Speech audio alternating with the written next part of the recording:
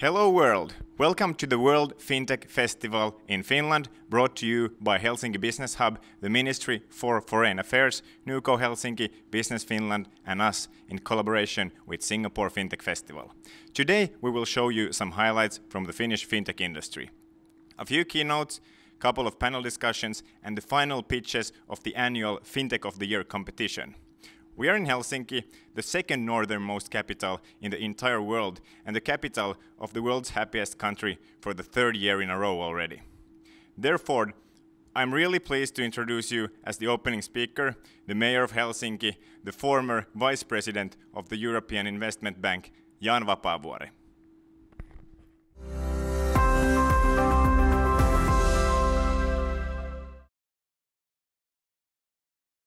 Welcome to the Helsinki Day at the Singapore FinTech Festival.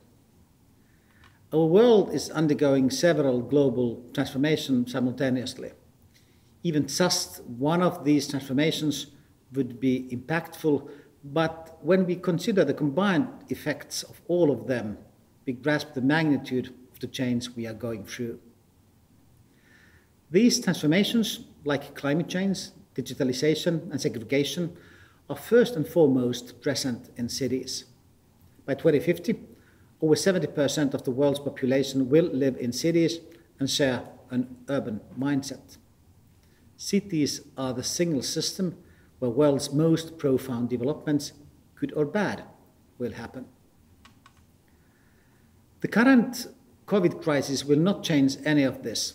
It will highlight many aspects of these transformations and bring to light cities' strengths and weaknesses. There is an opportunity in every crisis. In the current situation, many businesses have thrived. Even in areas where business has completely stopped, some have been able to innovate new ways to create revenue. Many aspects of digitalization and data utilization have taken major steps forward. AI and automatization have become commonplace even in city organizations. Still, I believe that COVID crisis will not create a whole new world of a new normal. It will redirect our use of resources, solidify many ongoing systemic changes, and highlight the need for quick tests and innovations. Fluidity and ability for quick-minded response are the assets for the future. In the post-COVID world, many aspects already associated with the Nordic countries will become necessities. Reliability, safety, openness, clean environment, sustainability, and low bureaucracy will make the Nordics a desirable operating environment and a high-valued partner. Helsinki's mission is to be the most functional city in the world. We have done our best to communicate our values and develop our operating environment so that we would be a first choice place and partner for new businesses and investments also, and maybe especially post-COVID. Our city as a service concept aims to attract new talent. We are developing Maria 01 campus at Europe's leading hub for startups. We are making systemic changes to enable public-private partnerships to accelerate smart city solutions. Still, I believe that one major asset behind the world's most functional city is that we are the capital of a nation built on trust. Trust-based society offers high-functioning and high-achieving base for business development and innovation.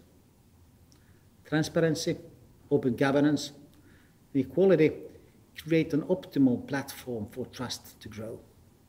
This will be a growing asset not only for Helsinki, but all Nordic cities in the future. In a post-COVID world, we ask ourselves, what can we learn? How can we build a better world after the crisis? My answer is that in order to restore trust, we must take investment in people seriously. The more we invest in people, the more people are able to trust their society, themselves and each other. The more trust we have, the more efficient and high-functioning the society as a whole can be. We're able to have less bureaucracy and red tape. People have more time to do what they love, be creative, innovate, lead a better quality life. Trust makes people less afraid. And when they are less afraid, they participate more, create more, and contribute more. Trust makes societies efficient. In fintech, trust is essential. Building sustainable systems and developing new technologies requires that people and companies are able to trust their security, but also their sense of responsibility. Governments, companies, academia, and NGOs must work together to ensure that building these new systems and innovations actually work towards making life more functional for all. Public sector can do a lot to create optimal platform for growth. Helsinki has opened more data than almost any city in the world. Our digital strategy is based on developing proactive digital services that people actually want to use. Platform economies can flourish due to open information sharing between government, regional actors and companies. Investment in people has created a highly educated workforce. Adaptation to new technologies runs high. Optimal conditions can't, however, ensure success alone. The next step should be a wider global collaboration and more strategic partnerships with international companies and academia. The platform in Helsinki is ready. The regulatory environment is supportive. The ecosystem is supportive. Welcome to Helsinki. I wish you a wonderful day at the Singapore FinTech Festival.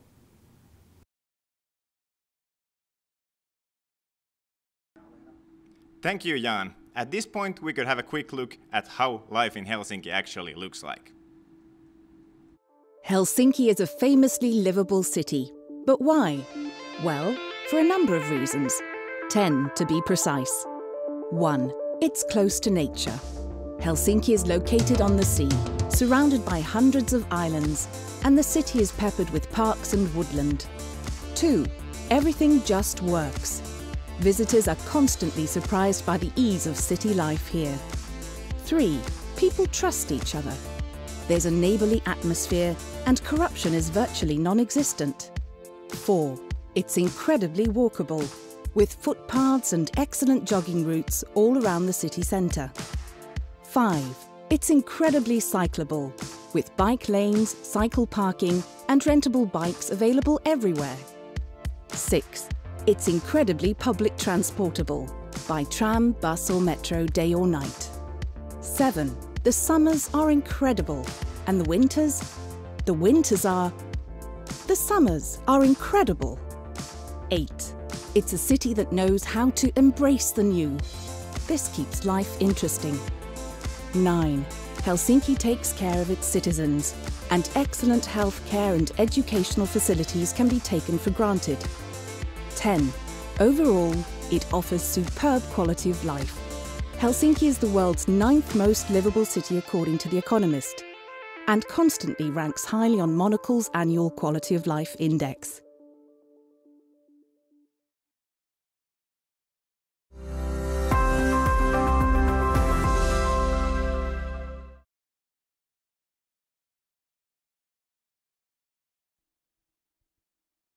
If you liked what you just heard and saw, we have great news for you. Helsinki Business Hub has launched 90-day Fin campaign. Through this program, you can apply to become a Fin for 3 months. Selected entrants will get arranged everything they need to relocate. You find more information from Helsinki Business Hub website or then just Google 90-day Fin. But do that quickly because the application period will end in a few days. Next, we will take our broadcast to Singapore, where we will find our next speakers located at the ambassador's residence. Riku, are you there?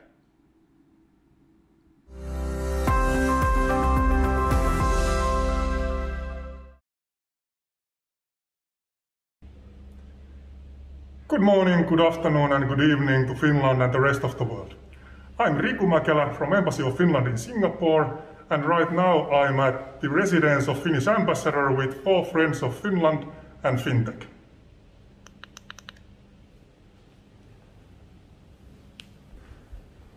We start with welcoming remarks by Finnish ambassador to Singapore, His Excellency Antti Vänskä.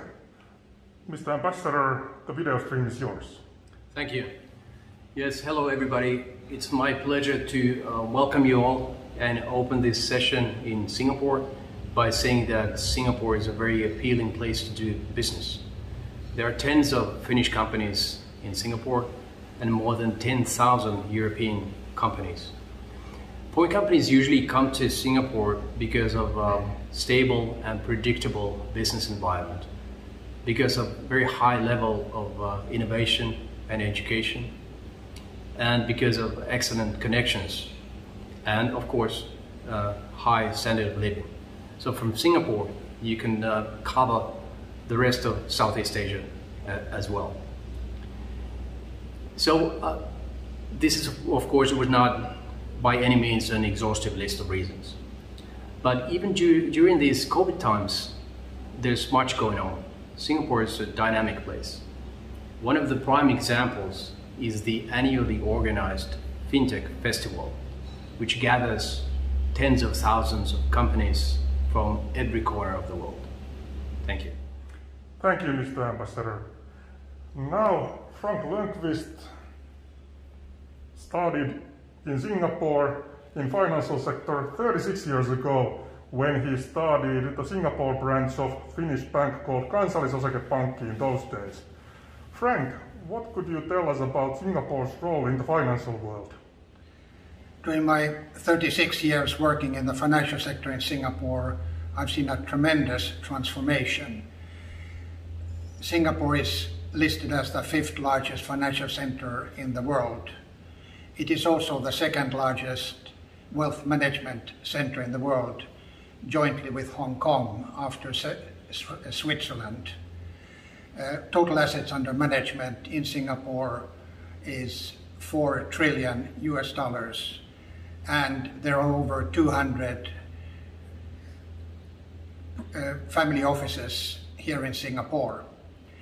Singapore is also the 3rd largest foreign exchange center in the world after New York and London. Last year, the daily average turnover was a staggering $640 billion per day.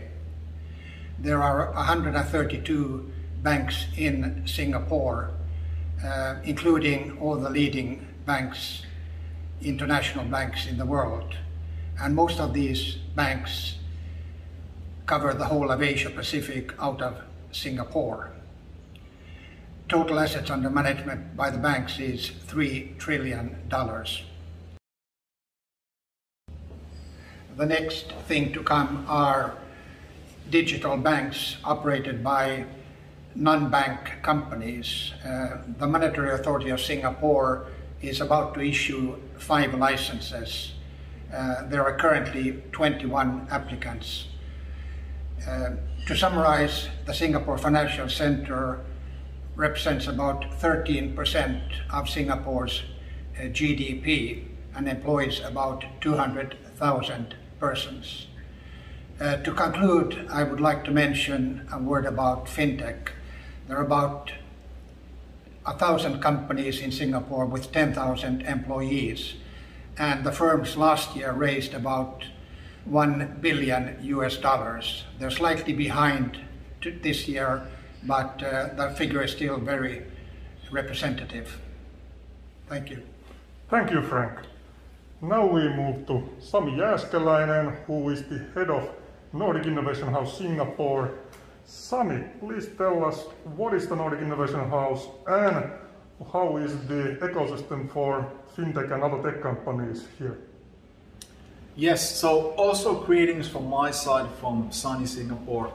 So Nordic Innovation House is essentially what we call as a community platform which supports and helps and accelerates high quality Nordic tech startups, scale-ups and growth companies that are coming to Singapore And of course, many of them are using Singapore as a springboard then for the Southeast Asian markets.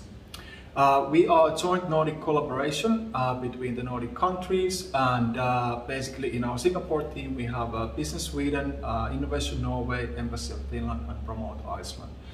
We do have 5 offices globally these days. Our journey started from Silicon Valley, followed by New York and then Singapore and Hong Kong, and Tokyo is the latest add-on to our network. And then while we are talking about the fintech, so maybe I highlight a couple of key things from Singapore fintech ecosystem. So today we have about 40 plus corporate innovation lab operating in fintech space alone. There are 30 plus different fintech accelerators and incubators in Singapore. Obviously, like the regulatory landscape is very exciting here and good. MAS, so the Monetary Authorization of Singapore, is having their regulatory sandbox. They have the API exchange.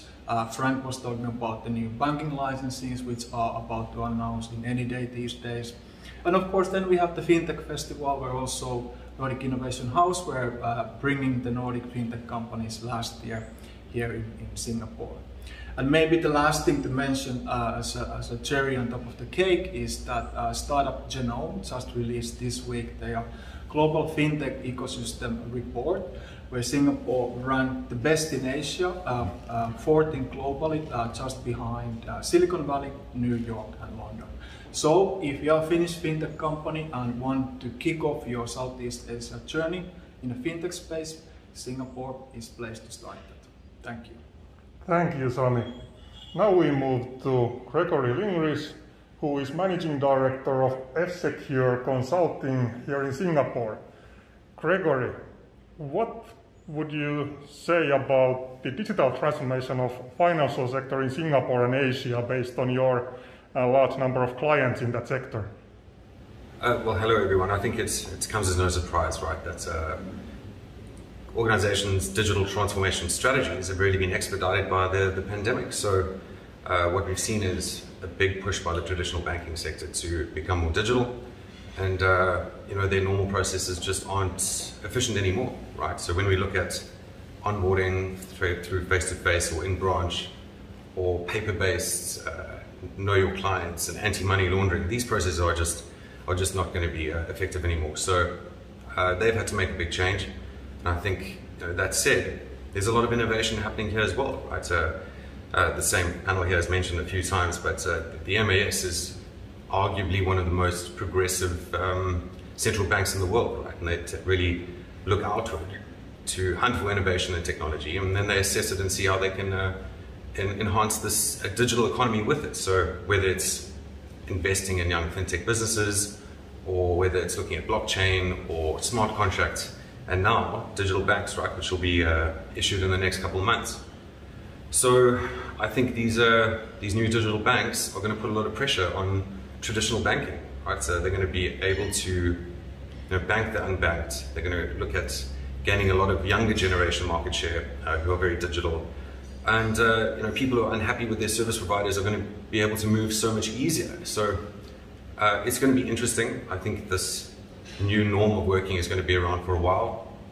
So the traditional archaic processes by some traditional banks are going to have to change if they want to stay relevant, right? Otherwise, we're going to see a big shift towards these digital banks, and it's going to make for an exciting time over the next 2 years.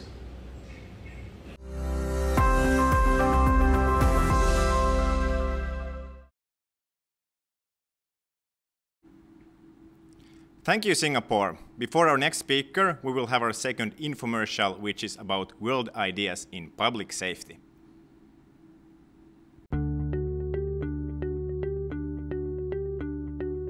Finland is one of the safest countries in the world. We are a global superpower in public safety, with some of the world's most innovative companies in critical communications and cybersecurity. We simply know how to keep societies safe, stable and resilient. Today, our vast experience turns into future-minded innovations. Finnish cybersecurity companies provide digital resilience across the society. In public safety, Finland offers world-class solutions for preventive action, mission-critical operations, and disaster management. Our expertise covers the entire value chain from ideas to execution. In a crisis, every second counts. CCAP offers a platform for secure communication and alerts from any device: smartphones, legacy phones, Tetra devices, and computers. This technology can bypass a device's silence settings and demand instant response, thereby saving critical seconds in a first response situation. Another innovative company, Insta, creates digital solutions that enable smooth collaboration between different public officials in an emergency. This helps them to respond and communicate more effectively. Erika is unique in a world's perspective because it's first nationwide multi-authority emergency response center system that really gets the seamless connectivity between all authorities. Secure mobile connections are more important than ever. QMacore has created a reliable, software-based mobile packet core to be used in an industrial and critical communications mobile network. Bitium offers ultra-secure smartphones for authorities with the highest security requirements, ensuring encrypted mobile access to sensitive data. Well, utilizing all the features of modern technology, smartphones and broadband data brings also a lot of risk. The attack surface is much bigger when you're using a smartphone and communicating that over commercial networks. When doing this, our technology makes it possible to protect that communication and also protect all the data on the device. Finland is a leading country in public safety. We have the latest technologies, the experts, and the digital skills to help make societies across the globe safe and resilient. We believe in world-changing ideas and turning them into global success stories. Finland works for us, now let it work for you. Business Finland, world ideas.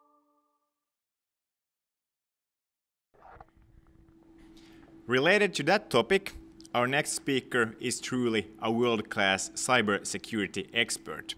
He's one of the most recognized tech speakers from Finland globally, and he will be speaking about cybercrime and finance. Welcome, Mikko Hyppönen, the Chief Research Officer from F-Secure.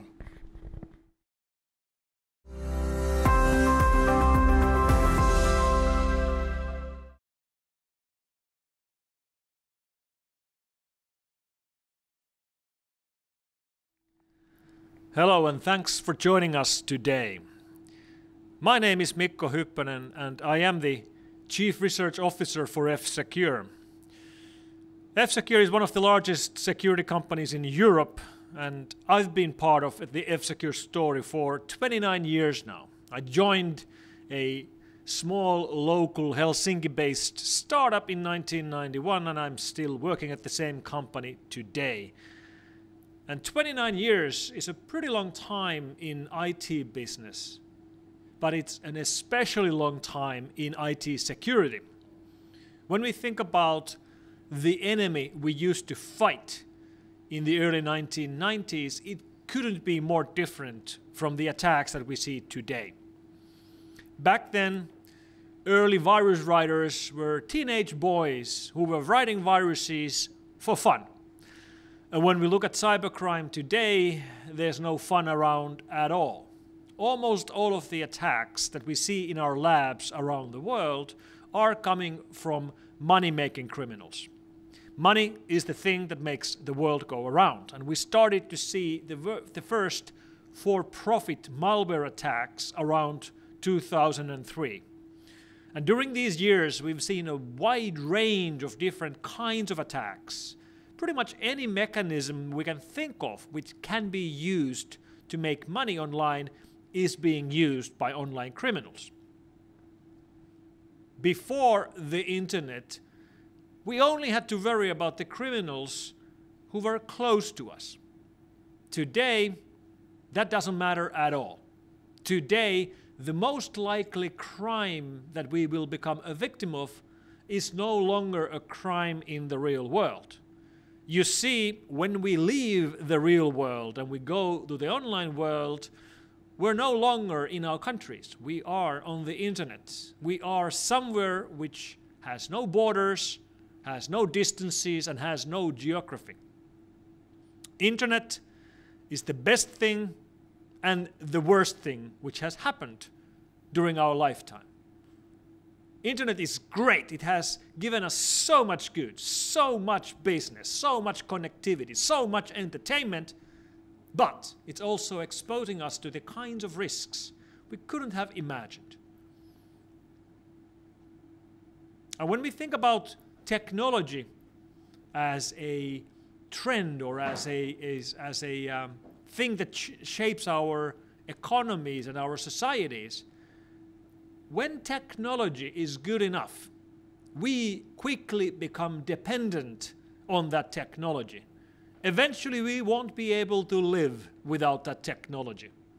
Eventually, our societies won't be able to function with that technology. And I'll give you an example. Electricity. Electricity, or the electric grid, is obviously taken for granted today, but actually it isn't that old.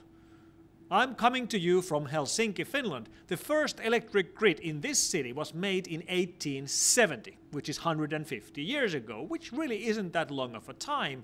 But during those years, our society, like any society, has become completely dependent on electricity.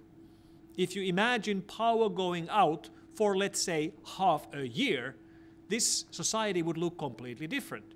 Because without electricity, we can't work, we can't move, we can't make food, we can't heat ourselves. And this kind of a shift is right now underway with internet connectivity. Today, if we lose internet connectivity, it's pretty bad, it's a nuisance, but clearly it doesn't shut down our societies. However, eventually it will. In 20 years, in 30 years, we'll be exactly as reliant on internet connectivity as we are today reliant on electric grid. In fact, I claim that eventually, if the internet goes out, the power will go out. That's how interdependent these systems will eventually become. And the job of us security people is to try to prevent that from happening. And this isn't an easy job to do, because when we do our work, when we try to prevent attacks from happening, it's sort of like playing a game of Tetris. Security Tetris. What do I mean? Well, we all know the game of Tetris. We know the rules. We're trying to build these whole lines. And when we succeed, the success, the whole line disappears. So our successes disappear, but our failures pile up. This is what my job looks like. Whenever we succeed in what we're trying to do, nothing happens. If we are 100% successful, nothing is going to happen. However, if we fail, then it's very visible. If we fail, the end result is data breaches, data leaks, malware outbreaks, front page news. That's just the line of our business. We are invisible until we fail. And when we look at the failures that are going on around us today, these attacks are being fueled by online criminals. Criminals who try to gain access to our corporate networks and our enterprise systems to gain access to financial data, to lock our systems with ransom trojans, to launch denial of service attacks, to take down our online shops and then demand a blackmail payment, or ransom trojans which lock systems. Any mechanism which can be used to make money is being used to make money. And when we think about particular problems, like, for example, banking trojans, that's a great example on how the attackers will go after the weakest targets. Banking trojans have been around for years. However, these malicious malware systems which are targeting banks don't actually try to infect the bank's own systems. No, They try to infect the bank's customers' systems. Why is this? Because banks put a lot of effort into safeguarding and securing their own networks. They run these extensive mainframe-based systems which are very hard to breach. So the attackers typically don't even try. If you are an attacker, if you want to break into a bank and steal $1 million, you can either try to break into the bank itself, which is very hard, but if you succeed, you'll get your million, or you can try to gain access to the systems of the bank's customers, for example, home computers, which are really easy targets because they run Windows XP and have no firewall. However, if you gain access to a single home system, obviously you won't be able to steal $1 million because they don't have $1 million, but they might have $1,000. And if you have 1,000 victims, that's 1,000 times 1,000, that's $1 million. This is why we see banking Trojans going after home systems or systems of small and medium-sized companies. If they can't steal a lot of money, then they need a lot of victims. Unfortunately, it's easy for them to make a lot of victims. And banking Trojans get the money by inserting extra transactions into real banking sessions. So you go online to pay 3 bills, but when you're actually paying your bills, you end up paying 4 bills. You just don't see the 4th bill on your screen. It's inserted automatically by a Trojan running on your computer. And when we look at enterprise systems, it's crucial that the computers being used by companies that are the particular ones which are used to pay the bills for that company are safeguarded, because those particular systems are the key systems for banking Trojan attackers. Another huge trend underway are ransom Trojans. Ransom Trojans don't try to steal anything. Instead, they lock you out of your own data. They encrypt your files, then they demand a payment from you in order to get a key, a decryption key, which will give you your own files back. And ransom Trojans are using a very old idea, which we've seen in malware and malicious attacks for years and years. The idea is that you steal valuable information and then you sell that information to the highest bidder. You steal information, you sell it to the highest bidder. We've seen this for years and years. And the innovation in ransom Trojans was that the attackers realized that quite often the highest bidder is the original owner of the information themselves. You steal the information, then you sell the information back to the original owners. You lock companies out of their own files, and they will pay you money to get their own files back. This is what ransom Trojans do. And the real explosion, which made ransom Trojans the biggest malware problem around right now, started 7 years ago when we saw a ransom Trojan called Crypto Wall, which was the first Trojan which was demanding the payment to be done in this new currency called Bitcoin. Bitcoin, which is now more than 10 years old, quickly found use within the criminal underground, and today all ransom Trojans demand the payment in Bitcoin because it's much harder to track the money movements in the blockchain network created by Bitcoin than in any other payment mechanisms. This, of course, doesn't mean that Bitcoin would be criminal or bad. It's a tool. It's a tool which can be used for good or for bad. And today, some ransom Trojan families are so targeted that they might even pick specific business lines to go after. For example, we're right now seeing attacks from the Egregor ransom Trojan family, which is especially targeting retail chains and cashier systems so far that when it infects a cashier network, it will print out the ransom note from the cashier systems themselves. There's an endless line of a ransom note coming from the cashier system which explains how to pay the ransom if you want to get your systems back into use. And right now we are seeing the next shift, a shift which I call ransomware version 2. This shift is happening because companies are getting better in recovering from ransom Trojan attacks. companies have realized that they really need to have good backups. Backups which are frequent enough, which cover all the data, and which are stored offline, so a ransom Trojan in the network won't be able to corrupt the backups. Slowly but surely companies have learned, and this means that less and less companies need to pay the ransom to get their own files back because they now have good enough backups. And this has created ransomware version 2. Attackers are now using mechanisms where you have to pay the ransom even if you have the backups. This was innovated first by a ransomware gang known as MaaS, which operates from Moscow in Russia. In January of 2020, they introduced a leak site. They have a website just for the purpose of leaking information stolen from their victim companies. So they will hit your network, encrypt your files, demand a payment, but if you don't pay, then they will tell you that before we encrypted your stuff, we copied your email server and your document servers, and we will post these on the public web if you don't pay. And in those cases, your backups don't help you at all. Your backups don't help at all. And this mechanism has now been copied by 7 different ransomware gangs, which all use now leak sites. Leak sites which, for example, look like this. This is the leak site for the Mount Locker ransomware gang.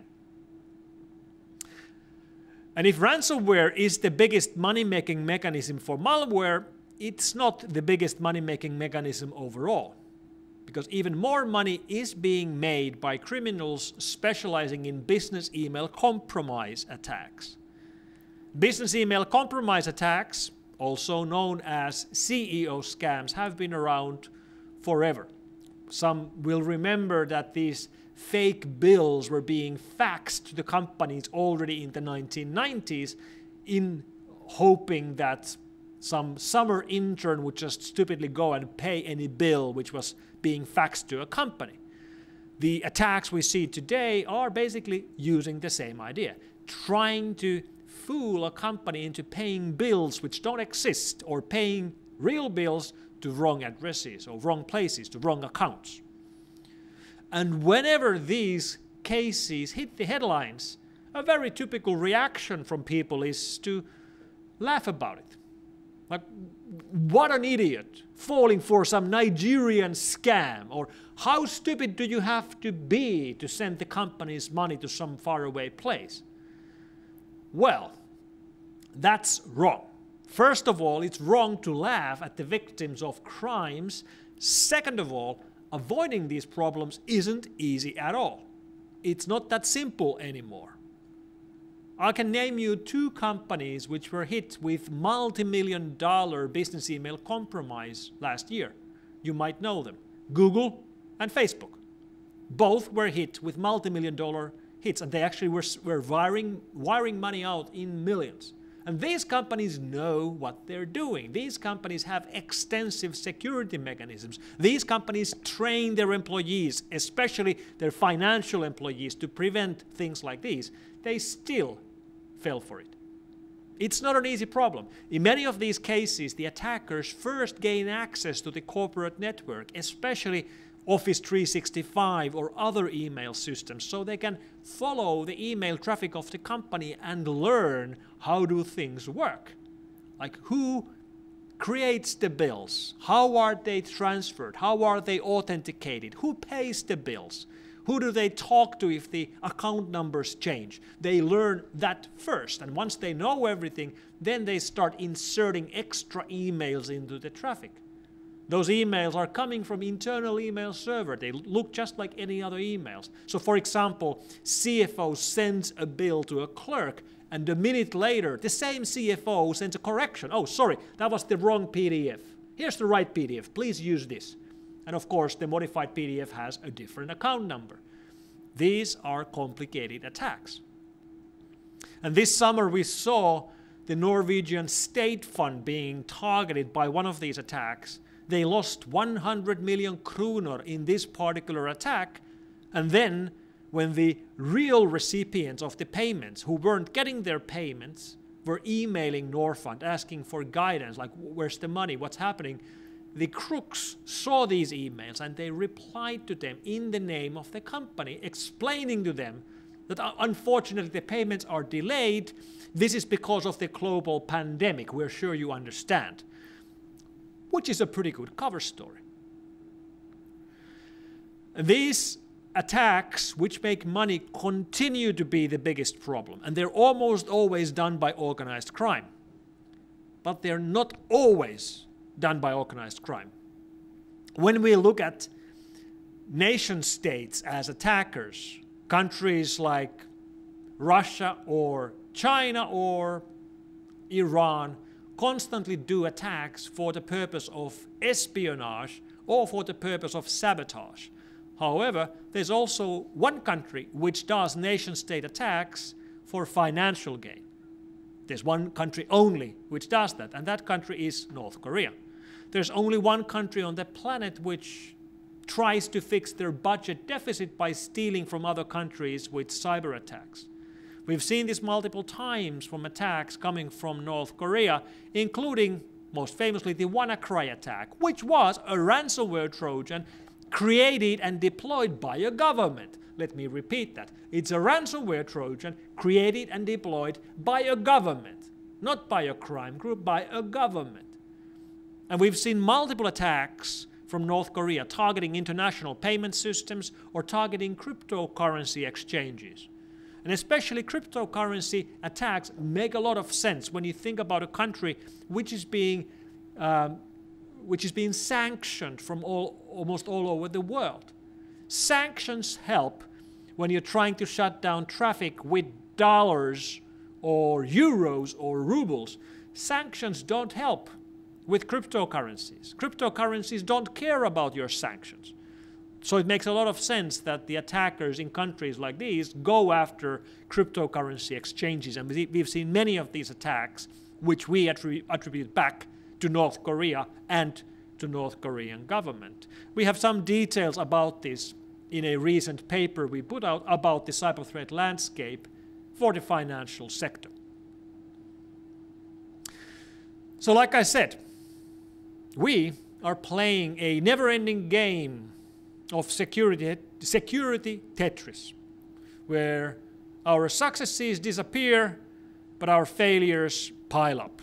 And we are playing this game in middle of massive technological revolutions, where digitalization is changing the whole world. And when technology becomes good enough, when technology becomes useful enough, we just can't live without it anymore. Thank you very much.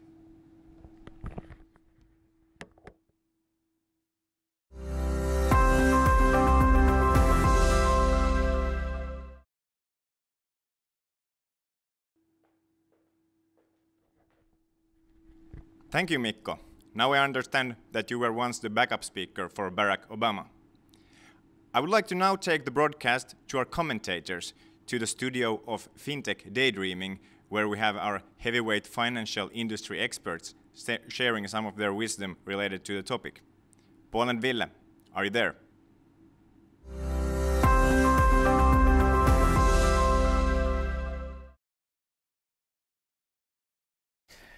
Hello and welcome to the FinTech Daydreaming studio here at the beautiful suburb of Espoo, Finland. My name is Ville Sointu and my day job is the head of emerging technologies for Nordea Bank. Nordea Bank is the largest financial institution in the Nordic countries, but this of course is something that you already knew, being FinTech fans there in the audience today. My other job is to be a co-host for this, I guess I could say mildly popular FinTech podcast called FinTech Daydreaming. FinTech Daydreaming is a bi-weekly podcast that tries to find the balance between really truly horrible jokes and FinTech topics, right Paul? Absolutely. And I am Paul Krogdahl, the other half of the FinTech Daydreaming team. And my day job, I am a CTO and industry technical leader for IBM, focused on the financial services industry. I sit as the CTO for the global core banking and payments ISV practice for IBM and work with some of the largest banks in the world, such as Nordea here in the Nordics.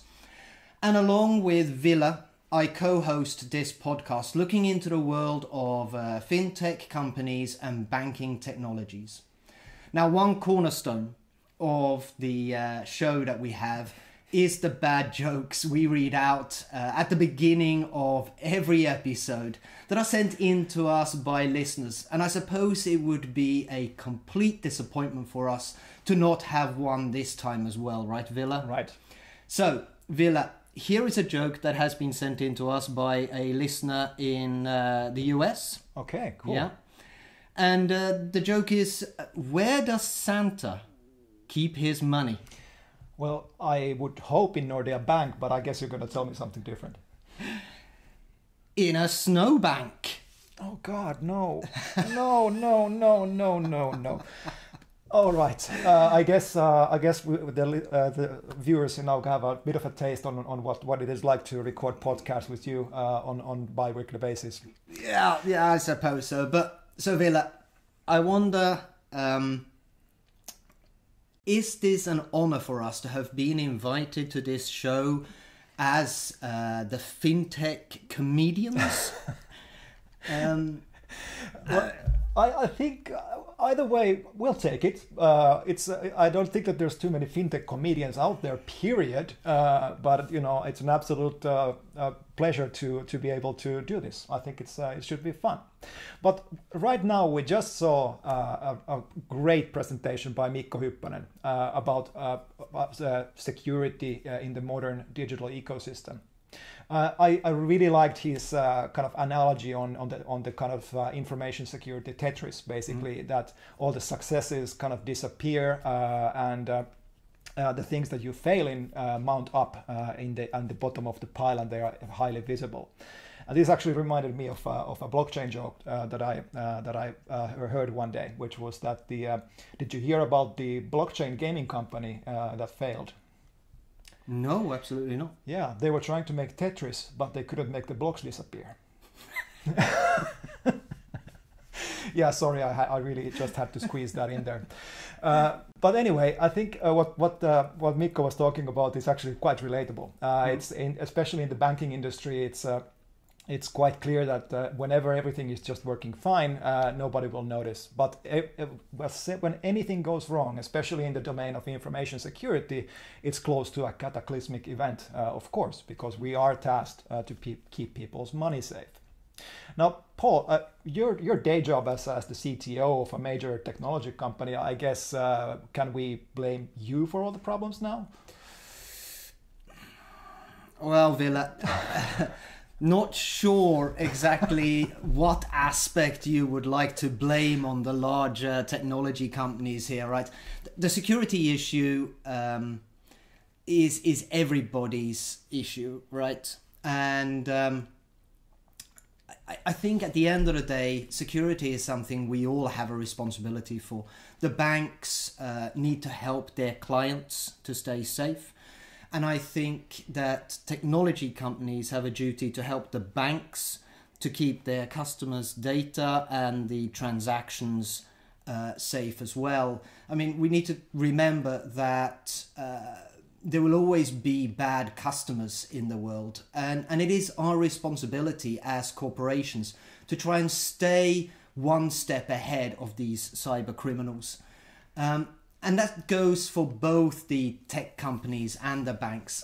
I actually like the analogy that Mikko used, looking at the internet and our growing dependency on it in relationship to the electrical grid. Yeah. That is absolutely spot on. And we're getting more and more dependent on online services. The days of banking getting done face to face in a branch office, and all the transactions being kept on paper and in a book are long gone.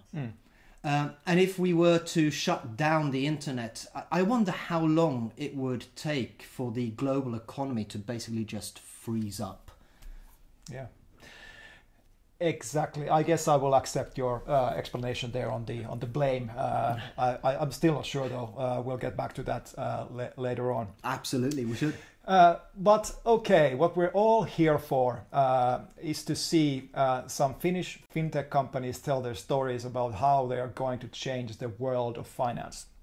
I'm setting up my bingo card here, and I actually have some keywords: AI, blockchain, central bank, digital transformation, corona crisis, and financial inclusion. So what do you think, Paul? Are we going to hit bingo in the first 5 seconds or in the next 5 minutes? I definitely think the buzzword bingo will be flashing all of the bright red lights during these sections, right? So from the FinTech Daydreaming studio, back to you, Jana.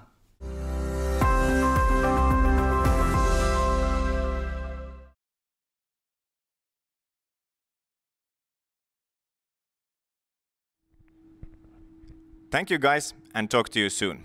At Fintech Farm, we are on a mission to develop the Finnish fintech industry, and there are pretty awesome stuff coming up all the time. Before we look in more particular into the companies we have, let's have a look at the foundation the fintech in Finland is built on.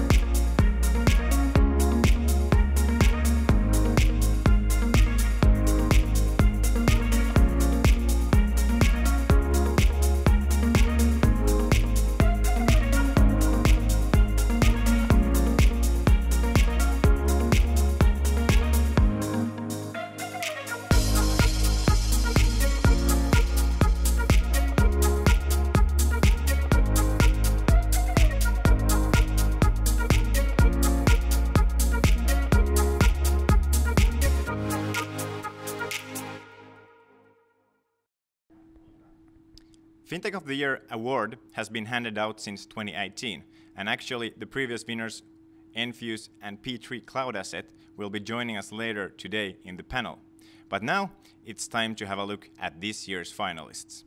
The finalists were selected in a public poll by our audience, and they will be now pitching to our judges, who are Riikka Salminen from the payment giant Visa, Andre Rodin from leading European bank BNP Paribas, and Toby Lywood from Ox, a venture capital firm in London. After the pitches, the judges will have a serious discussion, and then they will finally, hopefully, announce the winner at the end of this event. So now, let's get started with the finalists, who are Receipt Hero, Tomorrow Tech, Valiga Chain Analytics, Voima Gold, and Roy Financial Technologies.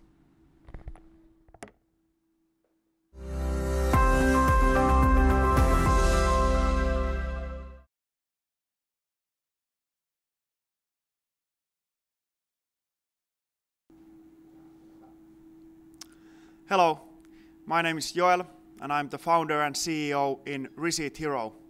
We are solving a global problem and ecological disaster called paper receipts.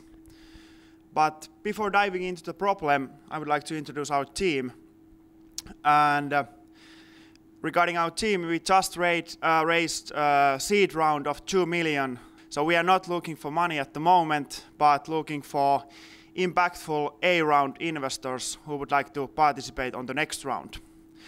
What comes to our team, we are all serial tech entrepreneurs, background in fintech and SaaS.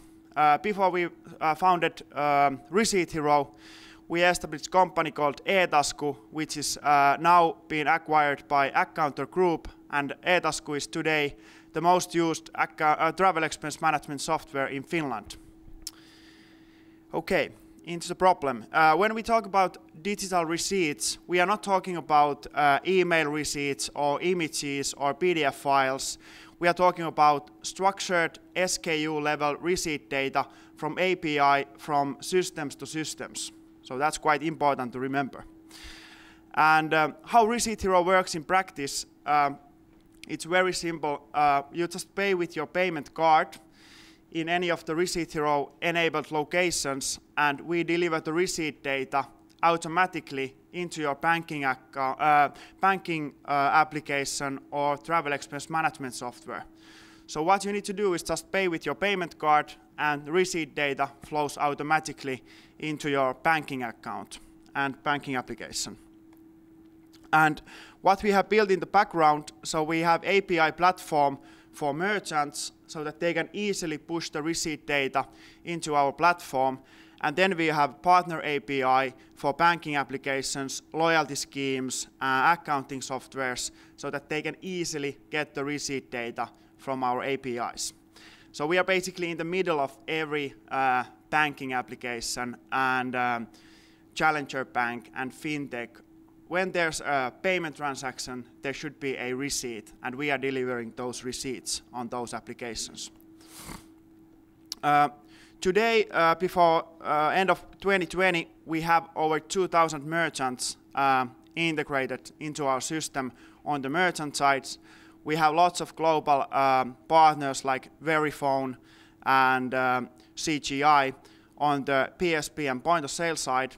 And then we have banking application and partners like Nordic largest bank Nordea and SAP with their Eurocard product. So what we are building on top of the receipt data, there's lots of things that we can do that can be a better customer feedback or reviews, so that you can tap in feedback from your banking app, or we can do card linked loyalty or extended warranties, or there's lots of opportunities on receipts that we can do. So the market that we have estimated for digital receipts will be huge in the coming years. We have estimated based on the business tracks that we have that digital receipts will be over 30 billion market in the coming years. So key highlights from my presentation is that we have a 30 billion market. We have highly experienced management team. We already have the technology in place and the platform has been built and the receipts are flowing from merchants to banking applications, and we have proved our business model to be working. Thank you.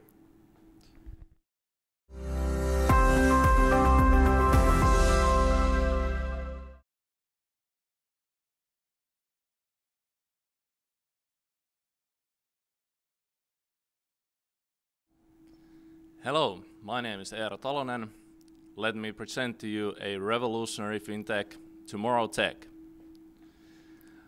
We are a digital product studio of 10 people with exceptional skill in getting things done. And here are some examples of just that. It was late 2018. We were working with 6 banks, with real estate agents and the Finnish government. And we had a problem that we need to establish a common process for selling apartments that have paper share certificates. And what one of the biggest real estate agencies told us is that there's no way we can trade paper shares digitally. So we got to work. And in June 2019, the trading had started. And by the way, we were working with 6 rival banks here and got them working together. So in order to finance this platform and to better commit the key stakeholders to the platform, we decided it's best to establish a joint venture with the banks. We pitched this idea to our lawyers and who had experience of similar endeavors, and they told us that there's no way you'll get this done. But we got to work, and then in 3 months, the contracts had been signed, and we had a joint venture for Dias, and Tomorrow Tech, by the way, was still the main owner there. So Dias is currently our main product. It is a digital trading platform for the Finnish residential market, real estate market, and it is a platform that changes the way we buy and sell apartments. The vision for the platform from the start has been to enable the selling and buying of apartments within minutes rather than potentially the weeks that it takes nowadays without Dias. So once a real estate agent has a buyer for the apartment, the realtor can just click a button in their own software and send it to Dias, and after that Dias takes care of the whole process automatically, rather than for the realtor to start calling the banks, calling the buyers, sellers, set up a meet for everyone to meet at the same place at the same time and so on, scan documents and so on. So Dias takes care of that automatically. The banks check contracts with algorithms. The only manual step actually there is for the buyer and seller to sign digitally. And after that, Dias takes care of the payments and transfer of ownership automatically. And this is actually something we have in production right now. There are still some manual steps involved, so it takes from hours to usually to days, because, for instance, the payments are handled manually by the banks and then confirmed in Dias. The business model is that the realtor and the banks pay for each successful transaction. We have 99% of the Finnish mortgage market on board. The platform is actually based on blockchain technology, and thus we have nodes for all of the banks. Then in addition, the platform provides APIs for the realtors to integrate with, and in addition, Dias is integrated with the tax authority in Finland, and in the future the National Land Survey. And we do have pretty much all of the important systems on board. As said, this has been a collaboration that brought together an industry as well as the government, and to highlight the significance of this, I have some articles from the biggest newspaper in Finland that wrote about us over the years. So a collaboration like this hasn't been seen between the banks since the 1990s. In 2018, this platform is unlike anything we have in the Nordics or in the world. In 2019, once we got to production, trades are happening every day, and now today Dias market share is more than 20% after being in production since last year's June. The issues in real estate trading are similar everywhere, and we have reached break-even in Finland, but we know that there's apartment sales going on all around the world, so we are now looking for the next market areas to focus on, and I would be happy to discuss with you further, so please contact me. Lastly, the team behind it all, the brilliant individuals who get things done. Thank you.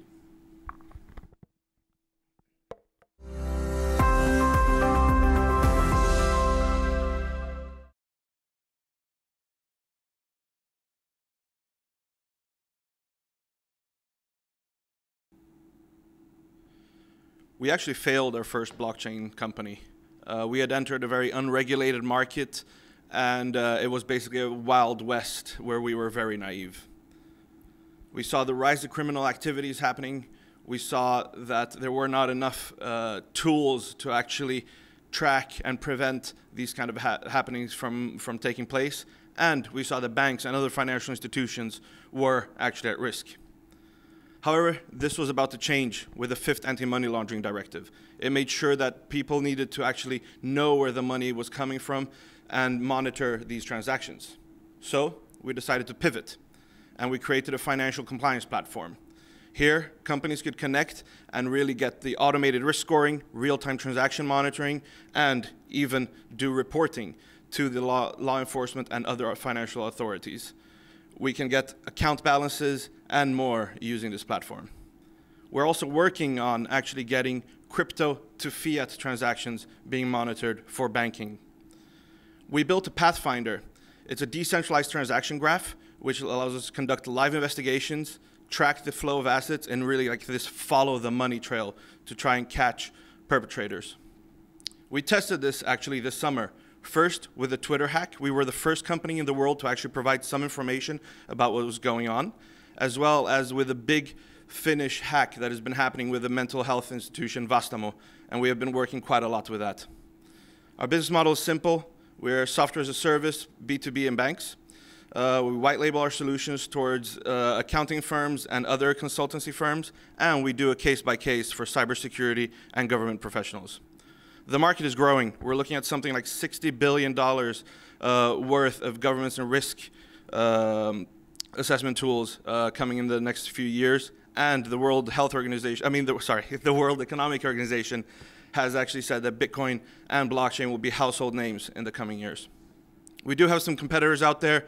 However, we're actually catering to the mass adoption of cryptocurrencies and towards the masses. So we feel that we're more user-friendly and we are at a lower cost than the rest. We have some cool achievements. We were the first company with crypto to actually be backed up by Business Finland. We were the innovation pitch winner in Tallinn in 2019. We are in negotiations with Fortune 500 companies. We were part of the prestigious Accelerator Frankfurt this year. We're getting new clients every month. And we were the strongest team at the Game of Ideas in Finland this year, as well as we were one of the most interesting companies in the Helsinki FinTech. Our team is actually built out of several tech entrepreneurs, financial entrepreneurs, as well as major compliance officers from the biggest companies, as well as cryptographers. We did close a successful seed round this year from 3 different countries, and that allows us to automate our systems, bring in machine learning to a next level within our technology, as well as scale up in Europe and do better with a Swift for blockchains, which is something we are building right now. And we're working for the Series A in the next 12 months, where we're looking for both partners as well as expansion into the Asian markets, which are really, really growing due to new regulations coming up. All right, thank you very much.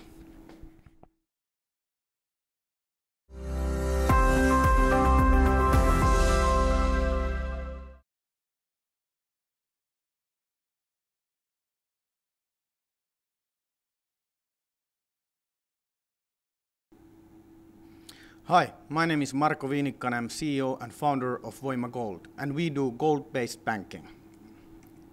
It all started in 2008 when I was working as a financial brokerage company as an assistant, and the financial crisis came. And I asked my supervisors and older colleagues that what was happening, because the market started quite quickly recovering. And they answered that central banks started to print money, and I questioned myself that was there too little money in the world? And as a son of farmer, the answer didn't really satisfy me.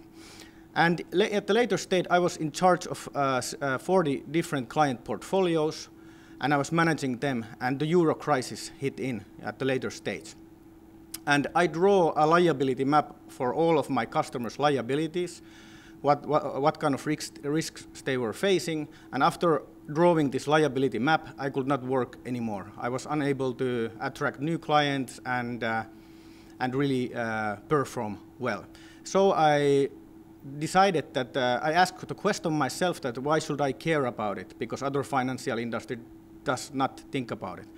So basically I started thinking these 40 individual clients and their future, what would happen them, because I knew them really well, what would happen them if some of these liabilities would go down.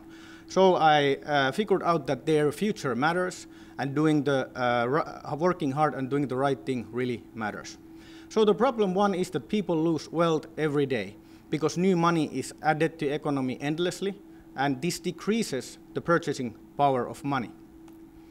So here you can see the rise of Federal Reserve balance sheet. It's same in other major fiat currencies as well.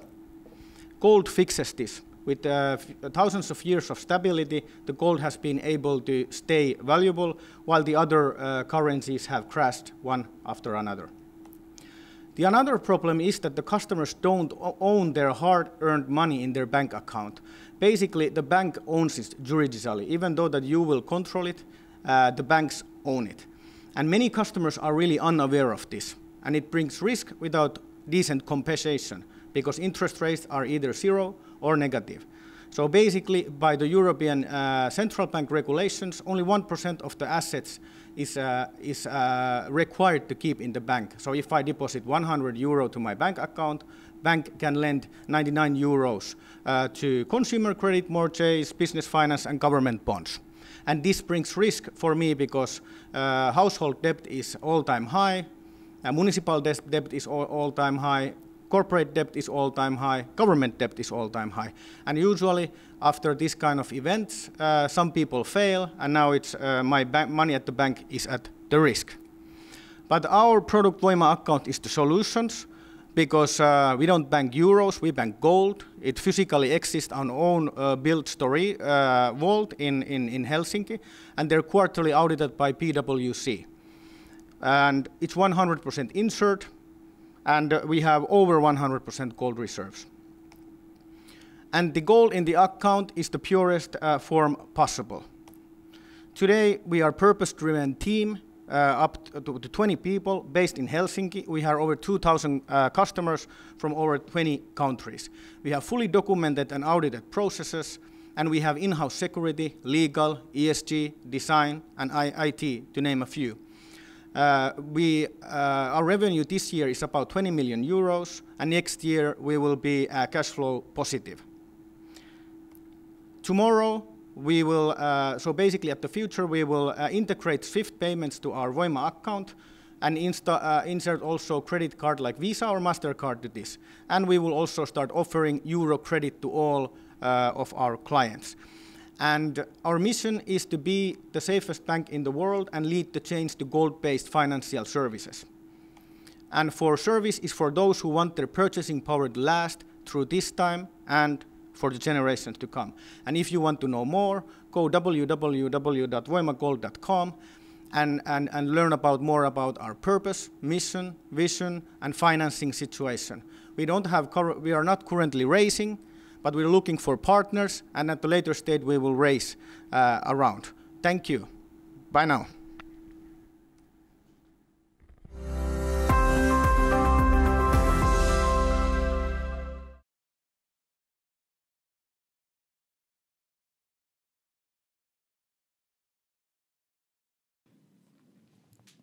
After selling my part of my first company, I got extra money, and I was thinking, what should I do? I signed up to a trading platform and felt overwhelmed. The service was clearly not made for a consumer like me. This was the starting point of Roy, an easy app with financial learning programs and investing tool. The gatekeepers of Wall Street have been committed to keeping the masses at bay. The male-dominated finance industry is missing out more than $700 billion a year in revenue by failing to listen or tailor product for females. We teach often underserved group of consumers to take their finances on their own hands.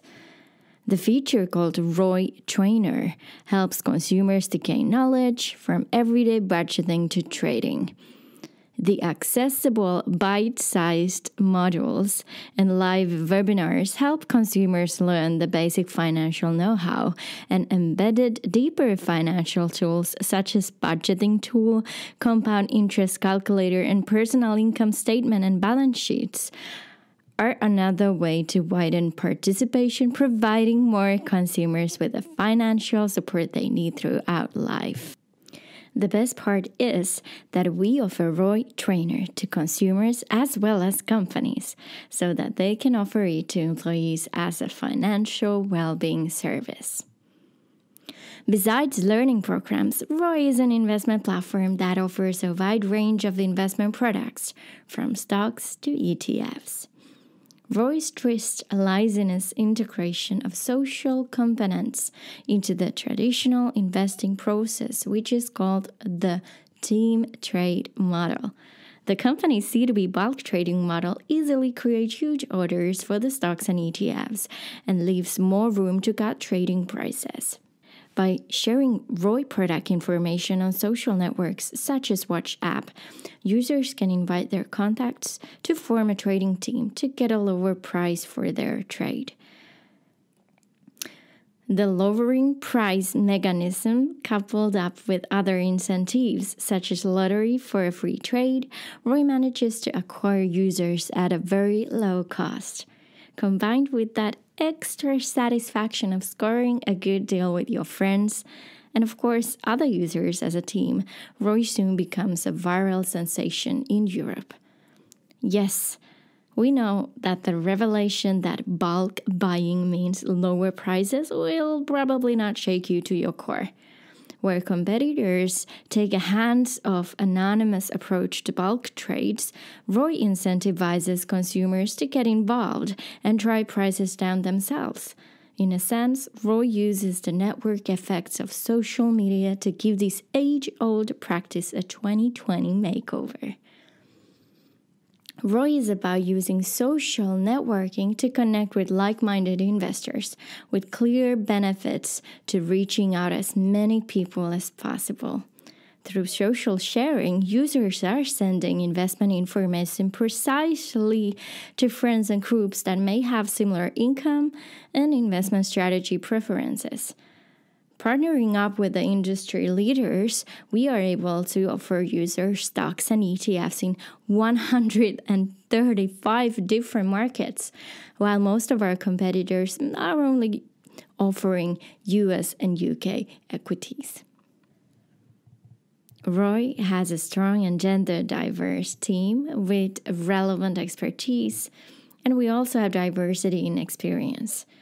I worked together with Jana, our sales director, already in my first company in 2015.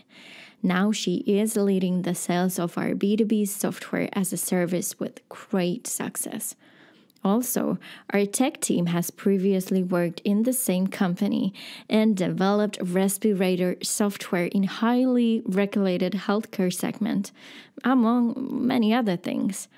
Our team consists of multiple successful serial entrepreneurs, so pressure and overcoming challenges is not particularly new to us. Our advisors include Tuomas, the founder of Holvi, super lawyer Marcus, and of course our lovely shareholder Lisa, who has previously worked in the Finnish Financial Supervisory Authority for over 12 years. We already have a hiring funnel too. With the help of Seed Round, we are able to broaden our team with compliance officer, marketing manager, and 2 senior software engineers. And of course, grow our monthly recurring revenue to 100K. Yes, we are raising right now. If you got interested to hear more about the round, please do not hesitate to contact us. This is Roy. We want to make financial well-being and investing available for the rest of us. My name is Ida Mänty. I am the founder and CEO of the company. Thank you.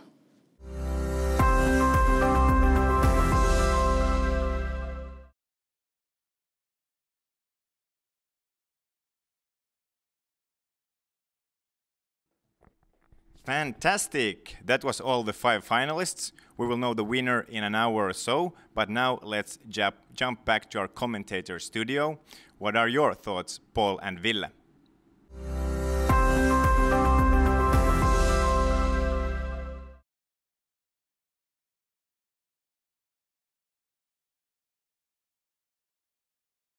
Wow, thank you, Jana. A lot of fantastic pictures there. Now, Ville, who would have known that we had so many fantastic fintechs up here in the frozen north of Finland, right? Indeed. Much going on in the fintech space here. Now, I'm not sure I would be able to select which one was the best one out of those. We'll get to find out later, right, from the judges. I think they all had some fantastic ideas, though, and solutions.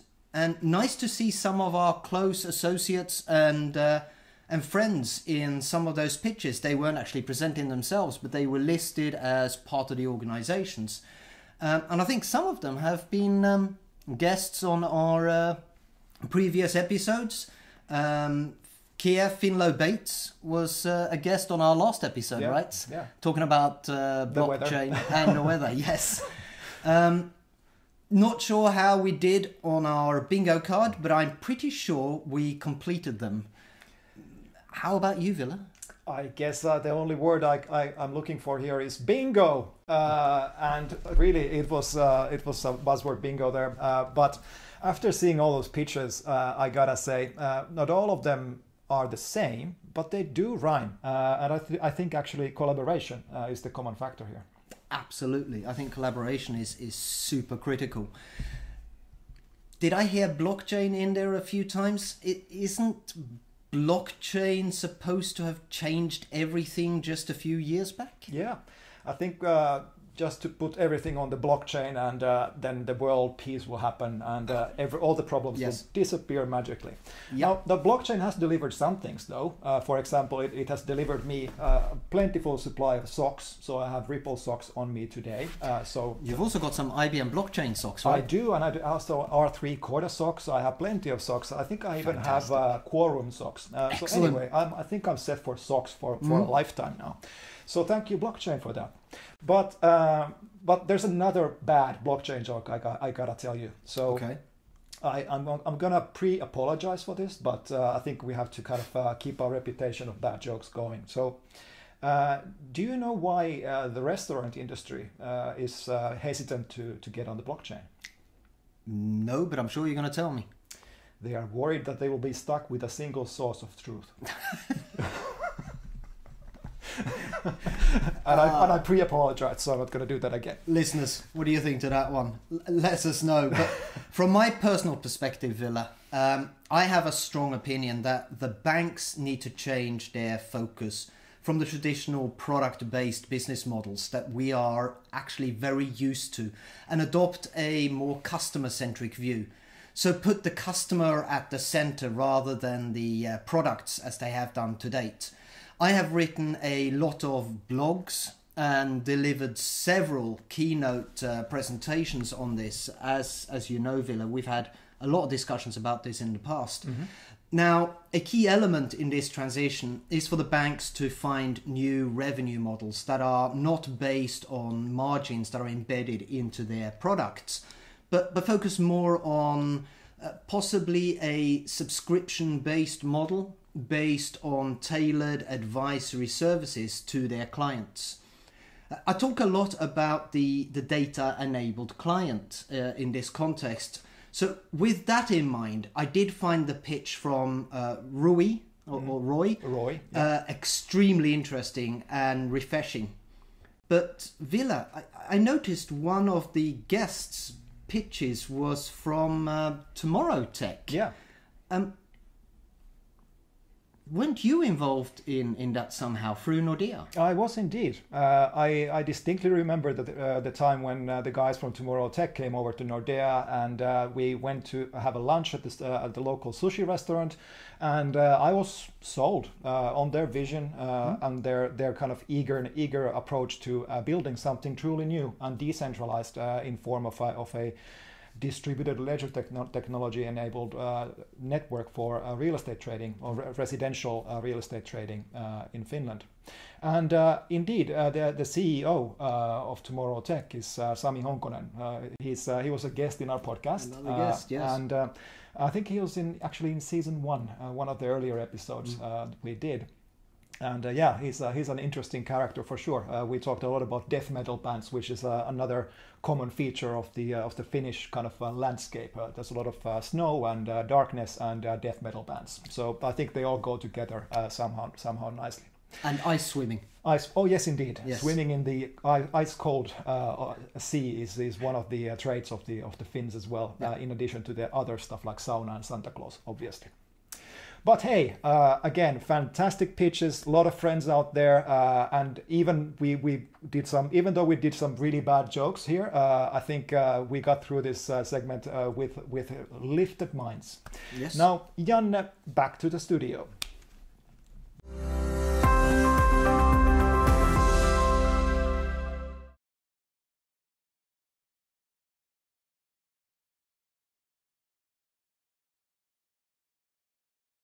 Great comments, guys. We'll see a bit later what our actual judges were thinking. Before we go to our panel, let's have a quick look at why Finland is a technology superpower.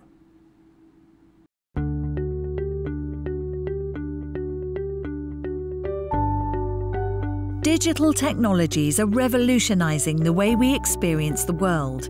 Finland is at the forefront of this revolution. Our secret is a unique government-supported ecosystem where companies, research facilities and universities form a tight-knit community. Finland has recently been ranked #1 in the world in university industry collaboration. Our large amount of open data and supportive legislation create a strong foundation for new digital services and AI technologies, leading us to the era of platform economy. The development of augmented and virtual reality innovations is supported by highly developed electronics and camera technologies. The gaming industry provides us with programming skills and platforms to create even more imaginative technologies.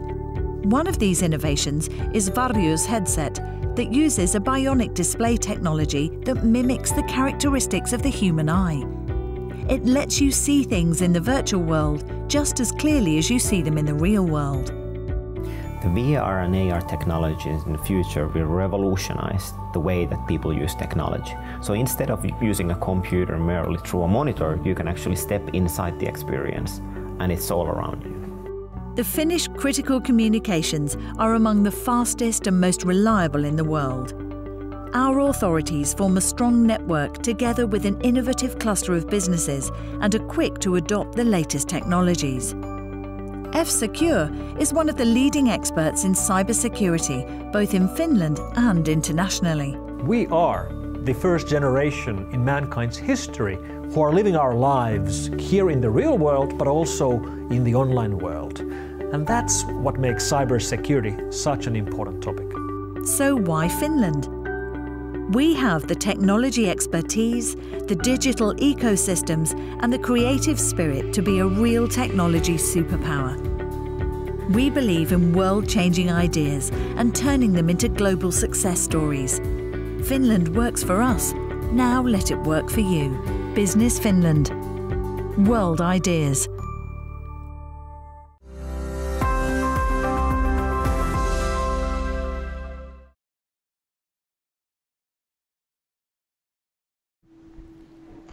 Ladies and gentlemen, a warm welcome to World FinTech Festival Finland on my behalf as well.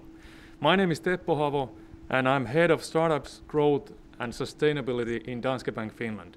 But today I have the honor of facilitating this panel, Sustainability as a Driver for Successful Nordic Fintechs. The topic is extremely interesting and so are our guests. So let's see who we have on board today. A warm welcome to Pekka Sivonen, Executive Director, Digital Transformation of Finnish Industries from Business Finland. Welcome. Ilona Kivimäki, Business Development Director of Sustainability Services from Enfuse. Welcome, Ilona. And then Hassan Malik, CEO and founder from P3 Cloud Asset. We have remote connection from Pakistan, actually. Good to have you on board. Thanks, Teppo. Nice to be here with you guys. Excellent. Great to have you all on board. And now let's have a short introductional round. And let's start with Ilona here. 1 minute. Please be brief here. Okay. We only have 30 minutes. Sure. My name is Ilona from Enfuse. We are a global and innovative payment service provider based in the Nordics. The company was established in 2016. Our core business areas are card issuing and payment processing as a service. We also offer open banking and our recent service, My Carbon Action, which turns geographical, lifestyle and scientific data into climate action and awareness. Thank you. Less than a minute. Loving that. Now, Pekka. Okay, my name is Pekka Sivonen. I'm representing Finnish Innovation Funding Agency Business Finland, which is a government body to fund innovations in our country about the volume of 700 million euros with the matching basis of private funding. Every euro that we spend, 2 euros approximately comes from private sector. So we have a huge impact into the Finnish society. I have a 30 years background as an entrepreneur in systems integration and mobile software, and have been working with the government for 5 years, responsible for digital transformation of Finnish industries. Thanks, Pekka. Glad to be here. And then the last member, and the only one who was not wearing a mask, so Hassan, 1 minute brief for us. So just to prove my compliance to rules, the mask is handy, but I'm in a private space here in a very beautiful location in Karachi, in the city of Karachi. So P3 itself is a payment technology provider. So we set out with a mission mid-2014 to build what we call the payment system of the future. And so our take on the world of the future is that there are a host of interactions, and a number of those interactions culminate into transactions. So therefore, banks, insurance companies, service providers, industry and enterprise all need a payment system capability at the heart so they can facilitate interactions and transactions. We're well on our way as a technology enabler, a technology provider with customers across Asia, also in the Middle East, and expanding fast. So thanks for having us on board with you. Great to have you all. And ladies and gentlemen, I had to say that I already love this panel because these are the first people who almost reached the 1 minute line. I've done this a couple of times. So it's time to get things rolling here. Let's start by discussing a bit about the overall theme, sustainability in fintech segment. Now, why is sustainability such a hot topic in fintech world right now? And let's start with you, Ilona. Yes, well, sustainability has become a very essential thing for all of the companies across different industries, because of course now we have increased awareness about the topic, the urgency of this global issue, and I think the customer demand is what making it kind of more urgent at this moment. There's a huge gap in the available consumer knowledge, so what they could do in order to become more sustainable, how they could take steps into more kind of low carbon lifestyles and so on. And 70% of greenhouse gas emissions are attributed directly to the consumption. So we as individuals, consumers, could really make a huge impact. And of course now we are demanding and we are lacking the tools to do so. So there's already different solutions and services, for example, in the food industry. So you could get the carbon footprint for a specific product, or for example, companies that are focusing on the recycling and making yarn of fiber and so on. So I think that especially for the fintechs, so it's a perfect position because we could provide the holistic view to the consumers of what is their environmental impact of their actions. Yeah, that's definitely true. And now Pekka and Hassan, what's your take on this? Yeah, sustainability definitely a major mega trend of today and tomorrow. We've been defining our new strategy for Business Finland for timeframe 2025-2030, and it's all about sustainability. We will be basically spending all of our money in supporting sustainable ideas and technologies originating from Finland, including fintech. And if you look into the agenda of European Commission and European Union for the next 7 years, 2021-27 timeframe, it's all about Green Deal and digital transformation of industries. And these two things are very much combined and intertwined, and it's a twin transition for our continent, and Finland wants to be a forerunner, a thought leader for the continent, and a role model basically. Europe wants to be a role model for the rest of the world. Finland wants to evolve as the role model of Europe. Thanks, Pekka. And Hassan? Yeah, so from our sort of thought process, our worldview, sustainability is a huge subject matter. It's a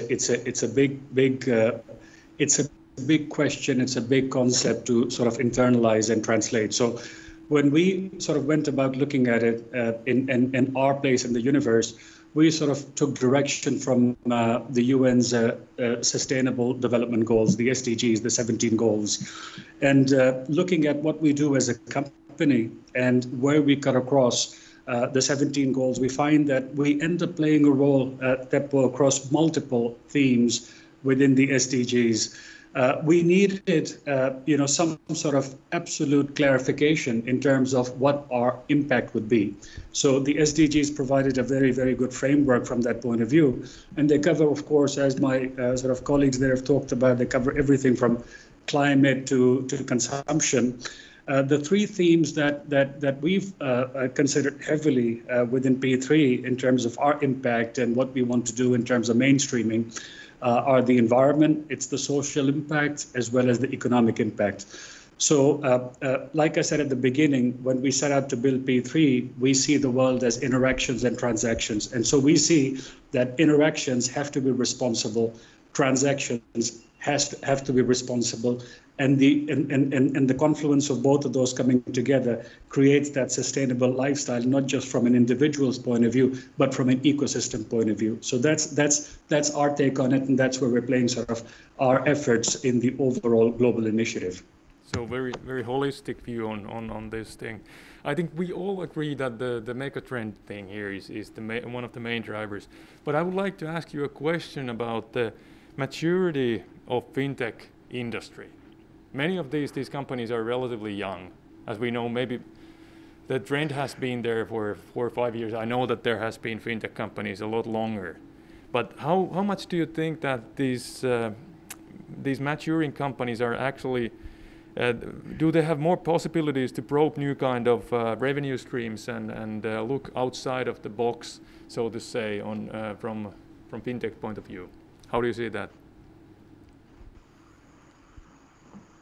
I will be using my divine powers to order somebody to answer. So let's start with you, Hassan. Yeah, so I think as entrepreneurs and those that are involved in entrepreneurship and in startups and sort of maturing fintechs, growth and scale companies, you've got to start from the outside in, frankly speaking, and that's how we see the world. Again, as I said, we've looked at the themes, that from there we've tried to draw out our purpose, our mission and vision of what we're seeking to achieve. So when you look at it from an outside in point of view, you've got to look at the value propositions you're taking to market. So the value propositions that you define need to solve a problem or fulfill a need which is in line with the values as a company that you've adopted. So if, like I said, our mission is very much focused around how do we create a positive impact on the environment? How do we create a better outcome from a societal and socio point of view? How do we enable the economic activity for the micro merchant, but also the largest merchant out there? How do we do it within a geography? How do we do it cross-border? So when you take the themes that are driving you and you're creating value propositions for the market, you then translate that, you mainstream it yourself by the actual impact that your products and services will create in the market. So for me, it's not an issue of whether it's a mature company or a new company or something that was formed recently. I think for us, all of us that are involved in the greater gambit of financial technology, we've got to be very conscious of how we're designing and defining these value propositions. So age absolutely does not matter. Just be responsible, look at the impact and go for it. And I will, Ilona, if you're not reaching out for your microphone right now, I will be preaching this a little bit. So what you said there, Hassan, a minute ago, how do you see the situation on the market at the moment? What is happening there? And let's start with both P3 and Enfuse. You have your own sustainability-linked products on the market or holistically sustainable products on the market. So Ilona, can you tell us a little bit about what you have created for the sustainable market in Enfuse? Yes, My Carbon Action is a tool that helps consumers to get more insights on their everyday actions. So the environmental impact of every transaction that they make. End user can track carbon footprint in 6 different categories, and also in addition to providing insights on the environmental impact of every transaction, we also would like to educate our customers. So we offer 100 smart tips, which is different suggestions on how a user could lower their daily emissions. And we offer this to the offer turnkey solution to the banks, fintechs, merchants, and getting back to what Hassan said, I think that the maturity really doesn't matter, because we have, for example, traditional banks, part of our customer base, and also newcomers, different fintechs or neobanks. And for all of them, the sustainability is crucial part. And especially for the traditional banks, of course, now you can already see how some of them has taken kind of big steps towards being more responsible. They have set goals for the company, and for ones who don't, they become soon quite irrelevant to the consumers. And then if we think about the fintechs or the neobanks who just coming to the market, they all breathe sustainability. So they just cannot even be without. So it's kind of right to exist for them. So they want to support customers to adopt a low carbon lifestyle. They also want to support companies to reduce their emissions. And Enfuse is an interesting, and what I tried to reach out there earlier and probably failed badly. Thank you, Hasan, for saving me there. But exactly like you said, Enfuse had business before you created this service. So your roots are in more traditional fintech side, and then you have expanded to the sustainable side, right? Yes, exactly. So we offer our card issuing and payment processing as a service, and also open banking, and sustainability has been one of our core values since its beginning.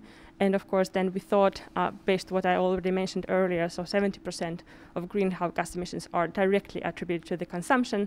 And then we thought that if you really would like to lower your individual carbon footprint, you need to be able to measure it based on the actual consumption. And that's what where we come at the perfect fit, because we have a license to store and process transaction data, customer account information, so we are able to calculate the carbon footprint on very detailed level. Yes, and Hasan, you have a bit more holistic view on this, on P3. Yeah, so again, I go back to our roots of when we were setting up the company in September 2014. We looked at it more from a global problem point of view, and so the company was actually born global. The first customer was signed in Thailand, as opposed to in Finland. So and so again, our sort of how we've been translating our propositions in line with the themes that we follow into the impact that we create. For us, as an example, financial inclusion is a major theme in the company. And that is what we're driving with the outcomes we create. So, as you said earlier, I'm in Pakistan at the moment. I'm in the city of Karachi. This is the financial hub of the country. 200 million people. There are two very interesting things the company is doing here. We're building out a traditional bank into a complete digital bank, and that digital bank, soup to nuts, all aspects of it.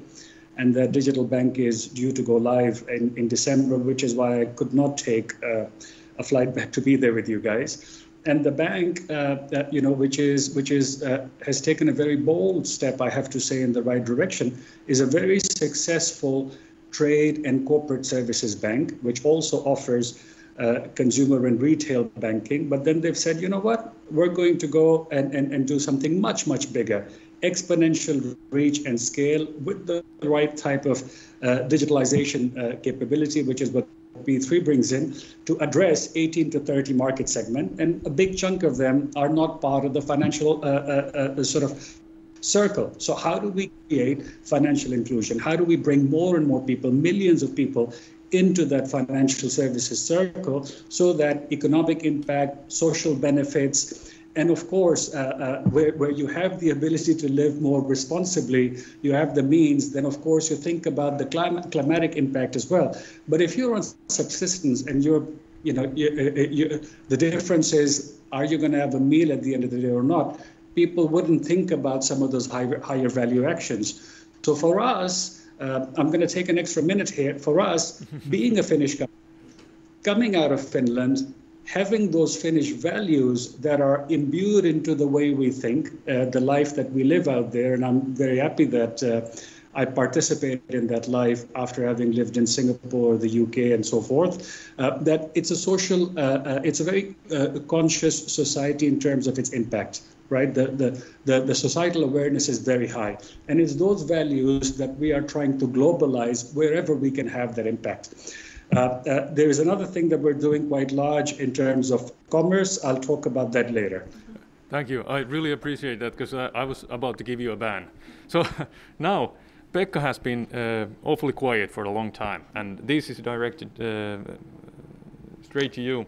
So basically, some people have been talking about what Hasan actually referred here a little bit, that the Nordic region, Finland among the Nordic countries here, is turning into a hotbed for sustainable fintech solutions. Do you agree with this statement? And if you do, what are the drivers that make it possible? Absolutely.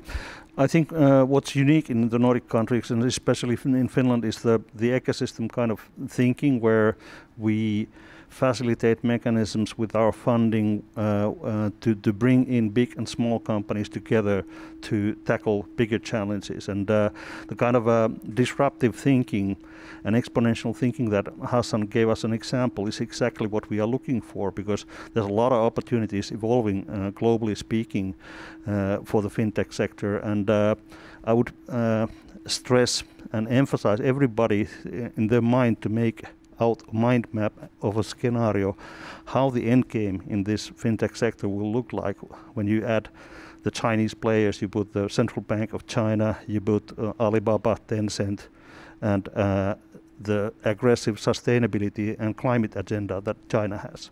So that's the likely direction of the competition that everybody hearing this will have, and at least they will be for sure part of the end game. You should figure out the map. Who do I need to partner with in order to be able to compete in that, or even still exist during the times of this, when this end game takes place? Nordic countries have a great amount of knowledge in mobile communications, mobile software. Everything in our life is going to happen in mobile anyways, and this is exactly the reason why Nordics are emerging as a hotbed in this technology. This is the home of Nokia and Ericsson, and mobile communications is everywhere in our lives. So there are definitely a lot of factors that are drivers. What about our entrepreneurs? What about Enfuse? What about P3? Be quick. Raise some things that are really well here in Finland from fintech point of view. Well, I think that if we think about sustainability topic, the consumers here, so the end user, I think they're all sustainability oriented. That's the perfect market to kind of launch and test different solutions, because people are, of course, they are more aware about the global issue. They also are more educated in some extent, and also they believe what scientists tell them. So I think that's very important part of those. So the kind of market readiness is very good here. And Hasan, you have jumped from Finnish soil directly to global competition and global customers, but what are the key factors from your point of view? You could have your headquarters anywhere. Yeah, absolutely. And we could have, when we were setting up the company, it of course helps.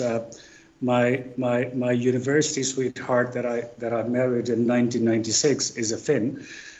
So we've lived everywhere around the world together. And then when it was the time to set up P3, the options we had were Singapore, which I think was a superb choice, and we could have definitely done it. But at the same time, I was very inspired by the annual holidays, winter or summer, depending on the year, in Finland, and what I came to know of the Finnish people and how things are there. And so I can share my view as a non-local to yourselves, as someone who's an outsider. My view is that I see, and this is important to the point of the opportunity in the Nordics for the fintechs. I see Finland as the top of the world. You're physically actually on the top of the world. And you're also an example of the good life when humanity at large thinks about what good life should be all about. So it's already happening in your country. And I have to say the Finns as a nation have done a superb job. Your people at large, as well as your government, has done a superb job of creating that very viable environment. Now, when I wanted to build P3, I needed to be in an environment where I could be inspired. And so now everyone in the company is literally looking at the way things work in Finland, you just look at aspects of financial inclusion, you look at equality, you look at economic access. These are all again tying back to the sustainable development goals of the UN. And when we see these things working and we live and breathe in that environment, it allows us to create those value propositions and also take them credibly to the world. So if I did exactly the same thing, as an example, in some other part of the world, where those values are not alive, it's very difficult to internalize, live, breathe them, and make them part of your convictions to take them to market. So my message to all fintechs out there is that you're in the right live lab already. Utilize that, learn from there, create value propositions that solve problems and fulfill needs around the world, which is exactly what we're doing, and that's the opportunity for everyone. Thanks, and following that topic a little bit, now we were talking a lot of good things about Nordics and Finland here, but if we look the Nordics as a market from fintech point of view, this might be a good place to start a company, but is this a good place to market your services, your products, or where is the magic happening in the world of fintech nowadays? So Ilona, how do you see that situation from your company's point of view? Yes, I think like on a global level, a lot of the companies are now talking about the sustainability. That's kind of given, but who actually act on it? So there's still quite few examples, especially if we think about like the fintech world and whether they, for example, offer some carbon footprint calculation or carbon offsetting and so on. So I really want to see more in the Nordics as well, but and I'm very interested to hear about others' examples. But based on our experience, we have seen huge interest in the Netherlands and UK. So those are the markets who are actually taking huge steps. They are really already on top of the age, and they are did a lot of the research, different testing and proof of concepts of solutions. So they're really taking this forward. Where then again, especially in the banking sector, for example, in the Nordics, banks are waiting and kind of taking a look at who is going to be the next, probably outside of the Nordics. I really hope that the Nordics companies and fintechs will kind of become more braver and start acting on it quite soon. I don't know if you noticed, but I'm from a bank, so I kind of felt that. But Pekka, how do you see? Let's talk after this panel. Pekka, how do you see the situation?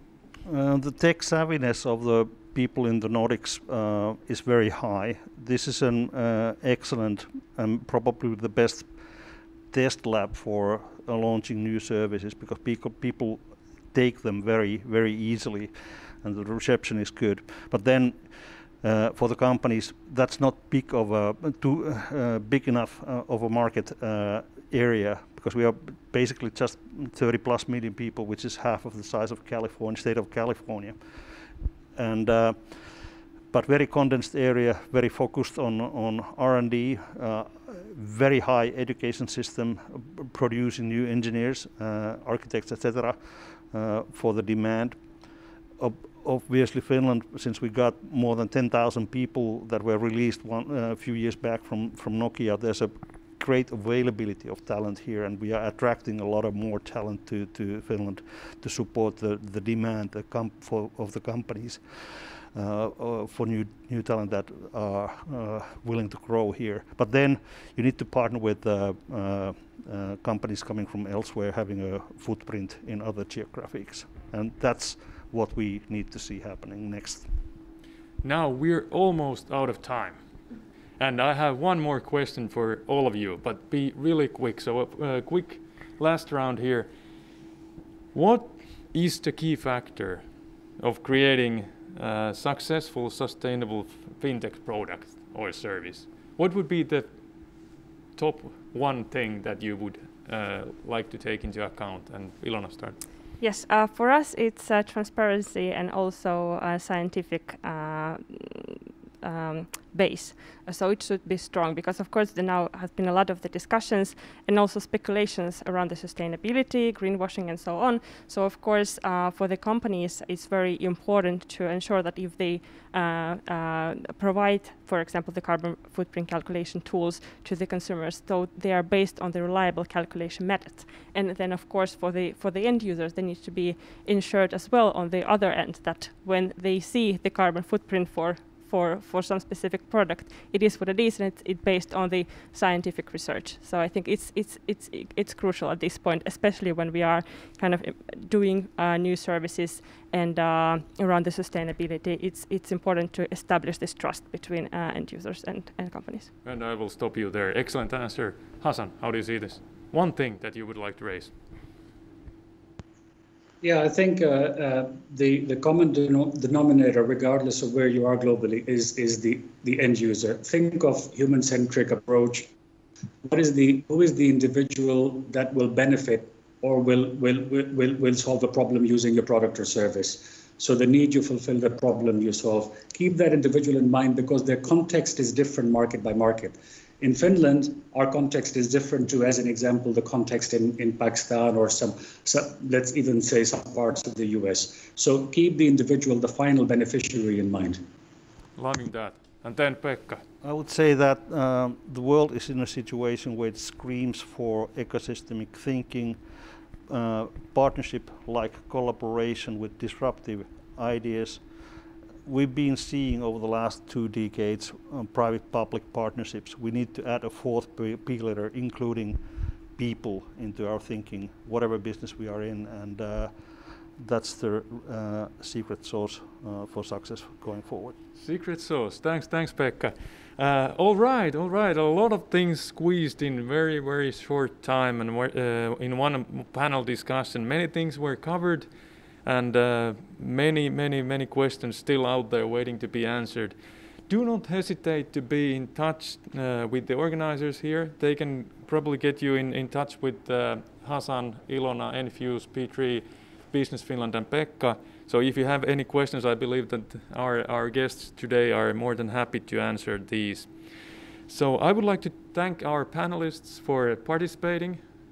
This was a great opportunity for me to learn more. And huge thanks for our audience as well. Have a nice day.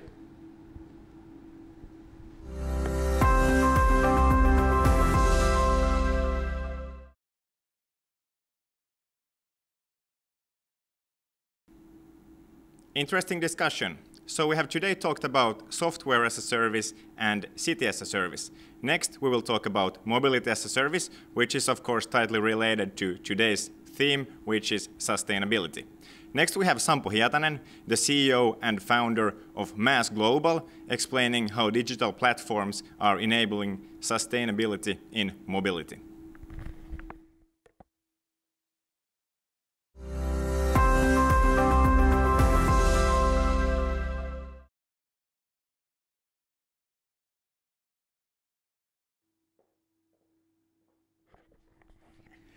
Hello everyone, my name is Sampo Hietanen. I'm the founder and CEO of a company called MaaS Global. We're known of a mobile app called WIM, which is the world's first mobility as a service app or company itself. Mobility as a service is a concept I'm known as a father of, but it's actually born right here behind you in Finland, in Helsinki. It tells a lot how the disruption and how transportation or mobility will look like after the digital transformation. I'm here to tell about how these platforms actually enable the change. They're not the change itself, but they enable quite a lot, a different thinking.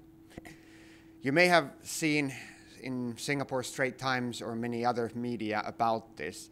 And the reason is quite simple. Why would there be Bloomberg's or Wall Street Journals or Forbes writing about a concept born in a small country like Finland, born in a small company? And the reason is quite simple, and has to do with asking questions. Oftentimes when we talk about digitalization, we talk about technology quite a lot, but not really what does it do. It enables a lot, but then sometimes it's not so much about finding the answer, it's about asking the right questions. And for us, this means daring to ask, and I would really argue, the biggest question of our times, both for productivity gains, means economic growth, but definitely for sustainability. And that question is this simple. What would it take for you, for an individual, to really give up their own cars? What would it take for you? What would I here today have to promise so that you would give up your car? We exist to be better than car ownership for at least 1 million persons by 2030. This doesn't happen by ideology. This happens through service, through design, through actually using the technology for something that is better for people. What does it mean? We often plan cities and everything for the archetype here, you see above, car taking you from A to B. We would love to maybe say that, okay, shouldn't we be designing for something that you see below there? And which one of these are more right? And the real answer is neither one or both of them. Because we're not one people. We're not always wanting to do it this way, or we're not wanting to do it that way. If we really want to illustrate the new world of mobility, it looks a bit more like this. We have options, taking the car, we have options of taking the bike, we have options of walking, using a car, bus, park, all of these things. But the reality of these is often described this way. We see the archetypes of different mobility in a way that you have a taxi ride. You plan, you hail, you ride, you pay, you arrive. Or you do something with a cycle, you bike. You walk, unlock, cycle, lock, and arrive. And this is what we plan for. But the reality, if we really go after the experience of car ownership, if we really want to design, this is what we have to deal with. This is what we're designing. It's booking, boarding, having been rerouted, fueling, queuing, reserving, having road rage, seating, finding something your way in signals, being in hubs and all of this. To really design for life, of really making this, it is about simplicity. And this is what digitalization should be about. Not about technology at hand, but actually making things simple. Our competition is extremely good. It's well designed, it's easy, it's convenient. Having your own car loyally waiting for you right there. If we want to make it, we need everything else. In a way, we are your skeleton key to your city. We need routing to be there. We need planning, we need ticketing, we need payments, we need all kinds of different ways of buying this, even as like you do with the Netflix, as a subscription of everything there, and even worldwide. The theme of digitalization and what we need to be enabling for people is quite simple. I've been around the world, including Singapore many times, whether it's in LA or Tokyo or in Paris. And when I ask really people, what would I here have to promise so that you would give up your car? And of course, give me the same money. What would be as valuable as that? They always say the same thing. And it is, if I could promise, really promise, anywhere, anytime, on a whim. Just like that, without any planning. And if I can deliver, okay, then I'll think about it. What it then really needs is for us to have all of these together. What do you really want also as convenience? Yes, car is a part of it, but instead of owning a car that you use about 4% of the time, you have a garage full of cars. You need everything handy there in a convenient way. Mobility is something that we all are using roughly about 71 minutes per day. We use that a lot. We want the convenience. We want that freedom. This thing of sustainable mobility will not be solved by just efficiency. It has to be a part of that, like the T-Ford used to be, but it is solved by solving people's or fulfilling people's dreams. And the dream of freedom of mobility is just so strong that we have to find something that is as lucrative as owning a car. Now, is this a big issue? I claimed there that this is the biggest question we're asking. What would be more valuable than owning a car? Will be a biggest driver for world economic growth. And I argue this is true. If we think that about 20% of household budget is transportation, is mobility, the average revenue per user, if we compare this with the revolution that happened in telecom industry when the mobile phones hit this, and we see a completely different field now with innovations and everything, we're talking about 10 times as big ARPU, the average revenue per user here. Out of that value, 76% of people's money lie on an asset, car, that is used about 4% of the time.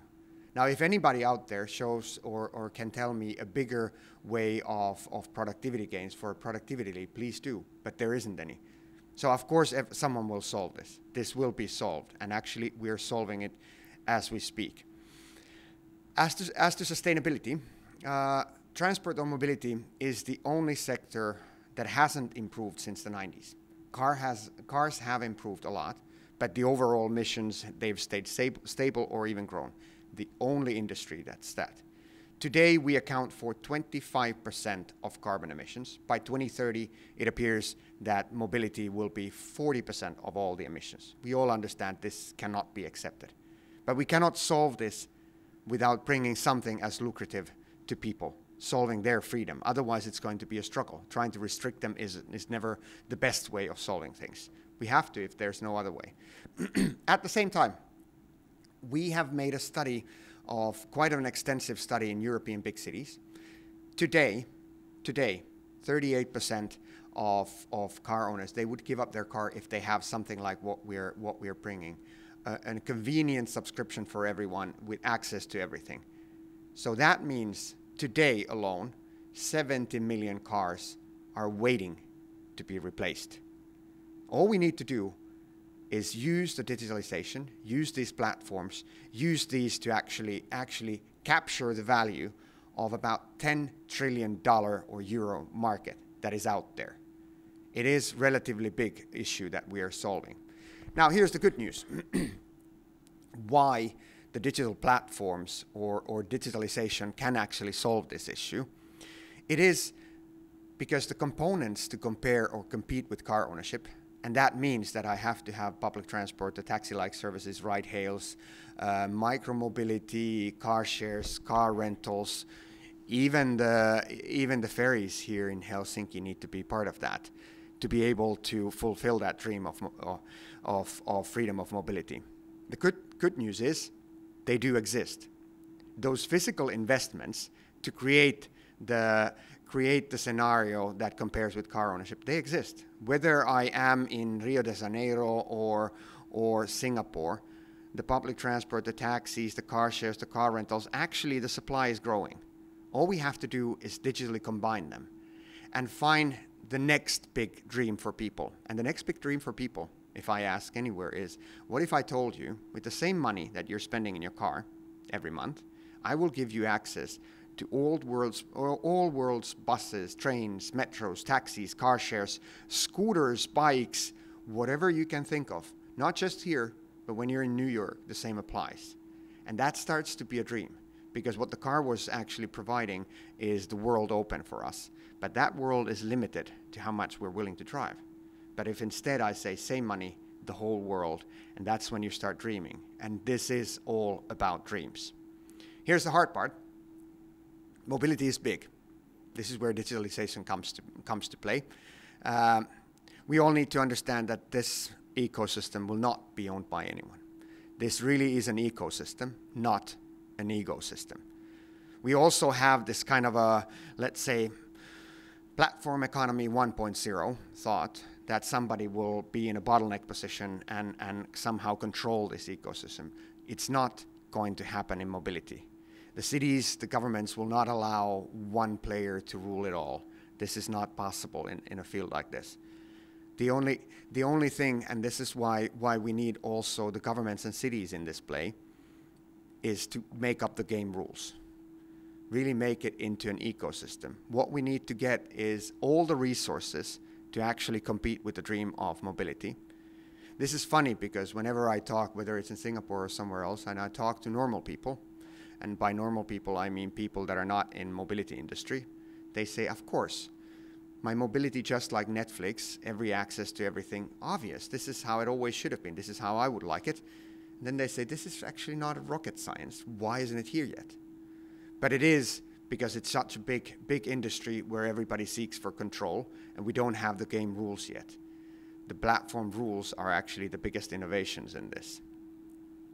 Eventually, this is what we all should be aspiring and should be a dream for all of us, that we can also live exactly the life you want with the same quality that you have now, but without the need of owning a car.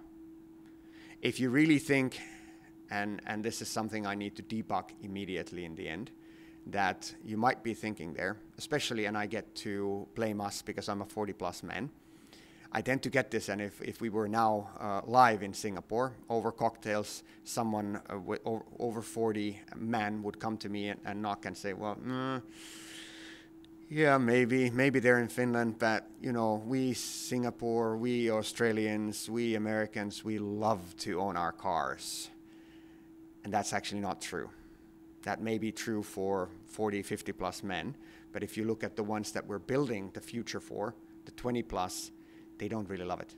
Look at Stockholm, where only 9% of the youngsters even get a driver's license. They will eventually, because their living standard is not good when they're suburbanized with 2 kids, because we didn't design this for them. Now we have a chance to do it.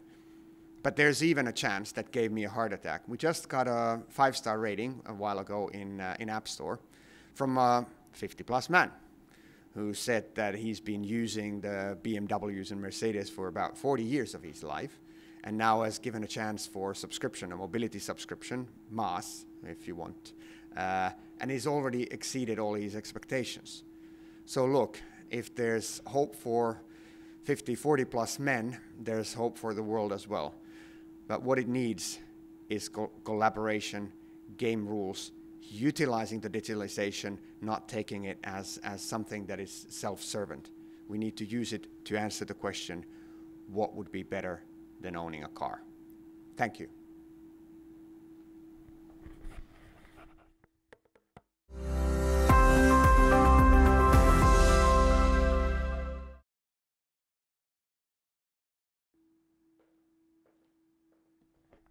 Thank you, Sampo.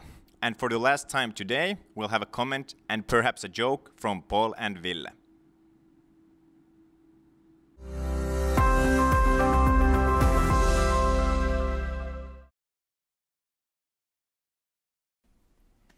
Thank you, Janne, and welcome back to the studio here in Espoo, Finland. Sampo there just painted a picture of mobility as a service, and I gotta say I love this.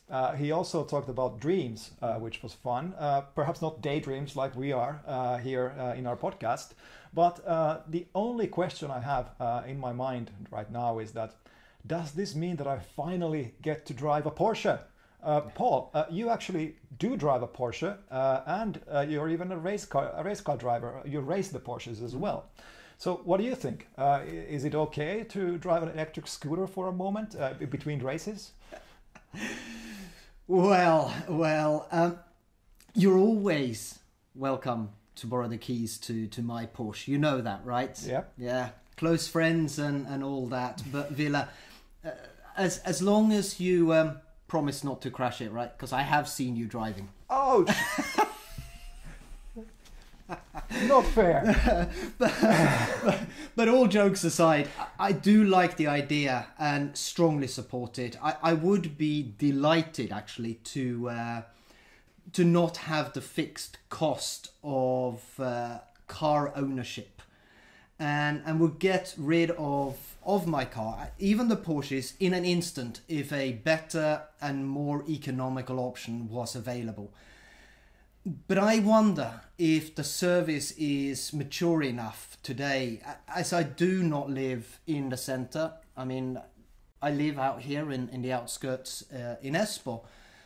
I would still probably find the options of not owning a car to be quite restrictive, particularly with kids, etc., right? You have an awful lot of ad hoc things that happen, and you can't always plan everything. Okay, if you can press a button and a car turns up in 2 minutes, but if it takes longer, then it's probably an issue. But as the mobility as a service domain expands and gets more mature, I am sure I will handle and give away the keys to my car, finding a better use for my garage space. Now, car racing as a service. That, I think, sounds like a great idea. Maybe I need to convince Sampo to consider expanding his app into including car racing as a service. But what about you, Ville? You're already leasing a car, right? Yep. Yeah. Would you be happy? What would it take for you to hand away the keys and not have a key to a car in your hand all the time? Well, in a way, the mobile phone can be a key to your car. So as long as you have the kind of permissions set up in your phone, in your digital kind of identity, then it already acts like a key. But I think I find the current leasing models actually quite restrictive because what I'm doing is I'm paying a monthly fee, which is the same every month. But I would much rather be paying for the actual usage of the asset that I'm using, of course. And more interestingly, I would be delighted if I could pay based on how I use my car.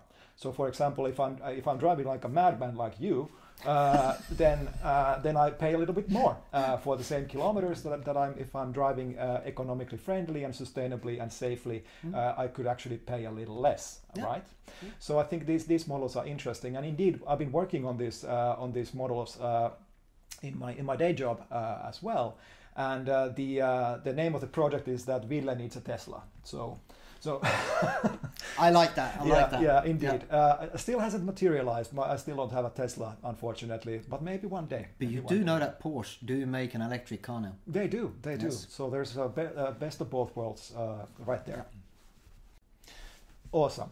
And just in case you didn't get enough of random fintech chit-chat and commentary, please check out our podcast, Fintech Daydreaming, on all the usual platforms to hear more of this random fintech commentary. And don't forget that you can also reach us on fintechdaydreaming.com, as well as on LinkedIn and Twitter. That is all from us for this great FinTech Festival. This is Fintech Daydreaming, signing off, and back to you, Jana.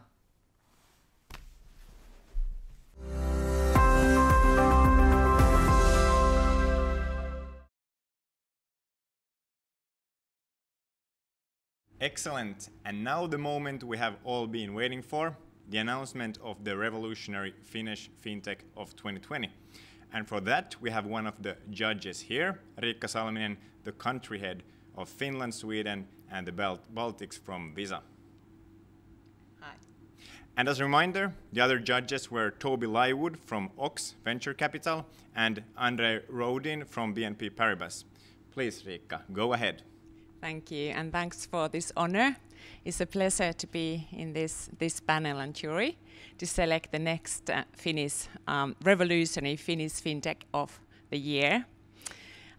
This year, I think all the 5 finalists and the pitching, it went so well. We were superbly impressed about the quality. They were all very different, but we really, I think we were overwhelmed about the winner in terms of how they captured the market, and they have done something that nobody's done before, at least not in this country. And we looked into the vision, entrepreneurship, innovation, and scalability. And after very tight discussions, and actually we had to vote within the jury members, we finally came to a joint conclusion that, with further notice, the next revolutionary Finnish FinTech of the year is Tomorrow Tech and Dias. Absolutely amazing job what they've done in Finland. And we believe that what they've done really in the real estate world is absolutely something that's going to fly, not only in this country, but in the Nordics and potentially in Europe and globally. So that is our choice. Thank you, Riikka. And huge congratulations to the winner, Tomorrow Tech and Dias. The trophy is yours. The trophy is here. So congratulations from all of us in the panel and jury. All right, so that was all from Finland. And remember, if you're interested in the Finnish fintech industry, please get in touch with us. And I hope you enjoy the rest of the FinTech week. Thank you, and congratulations again.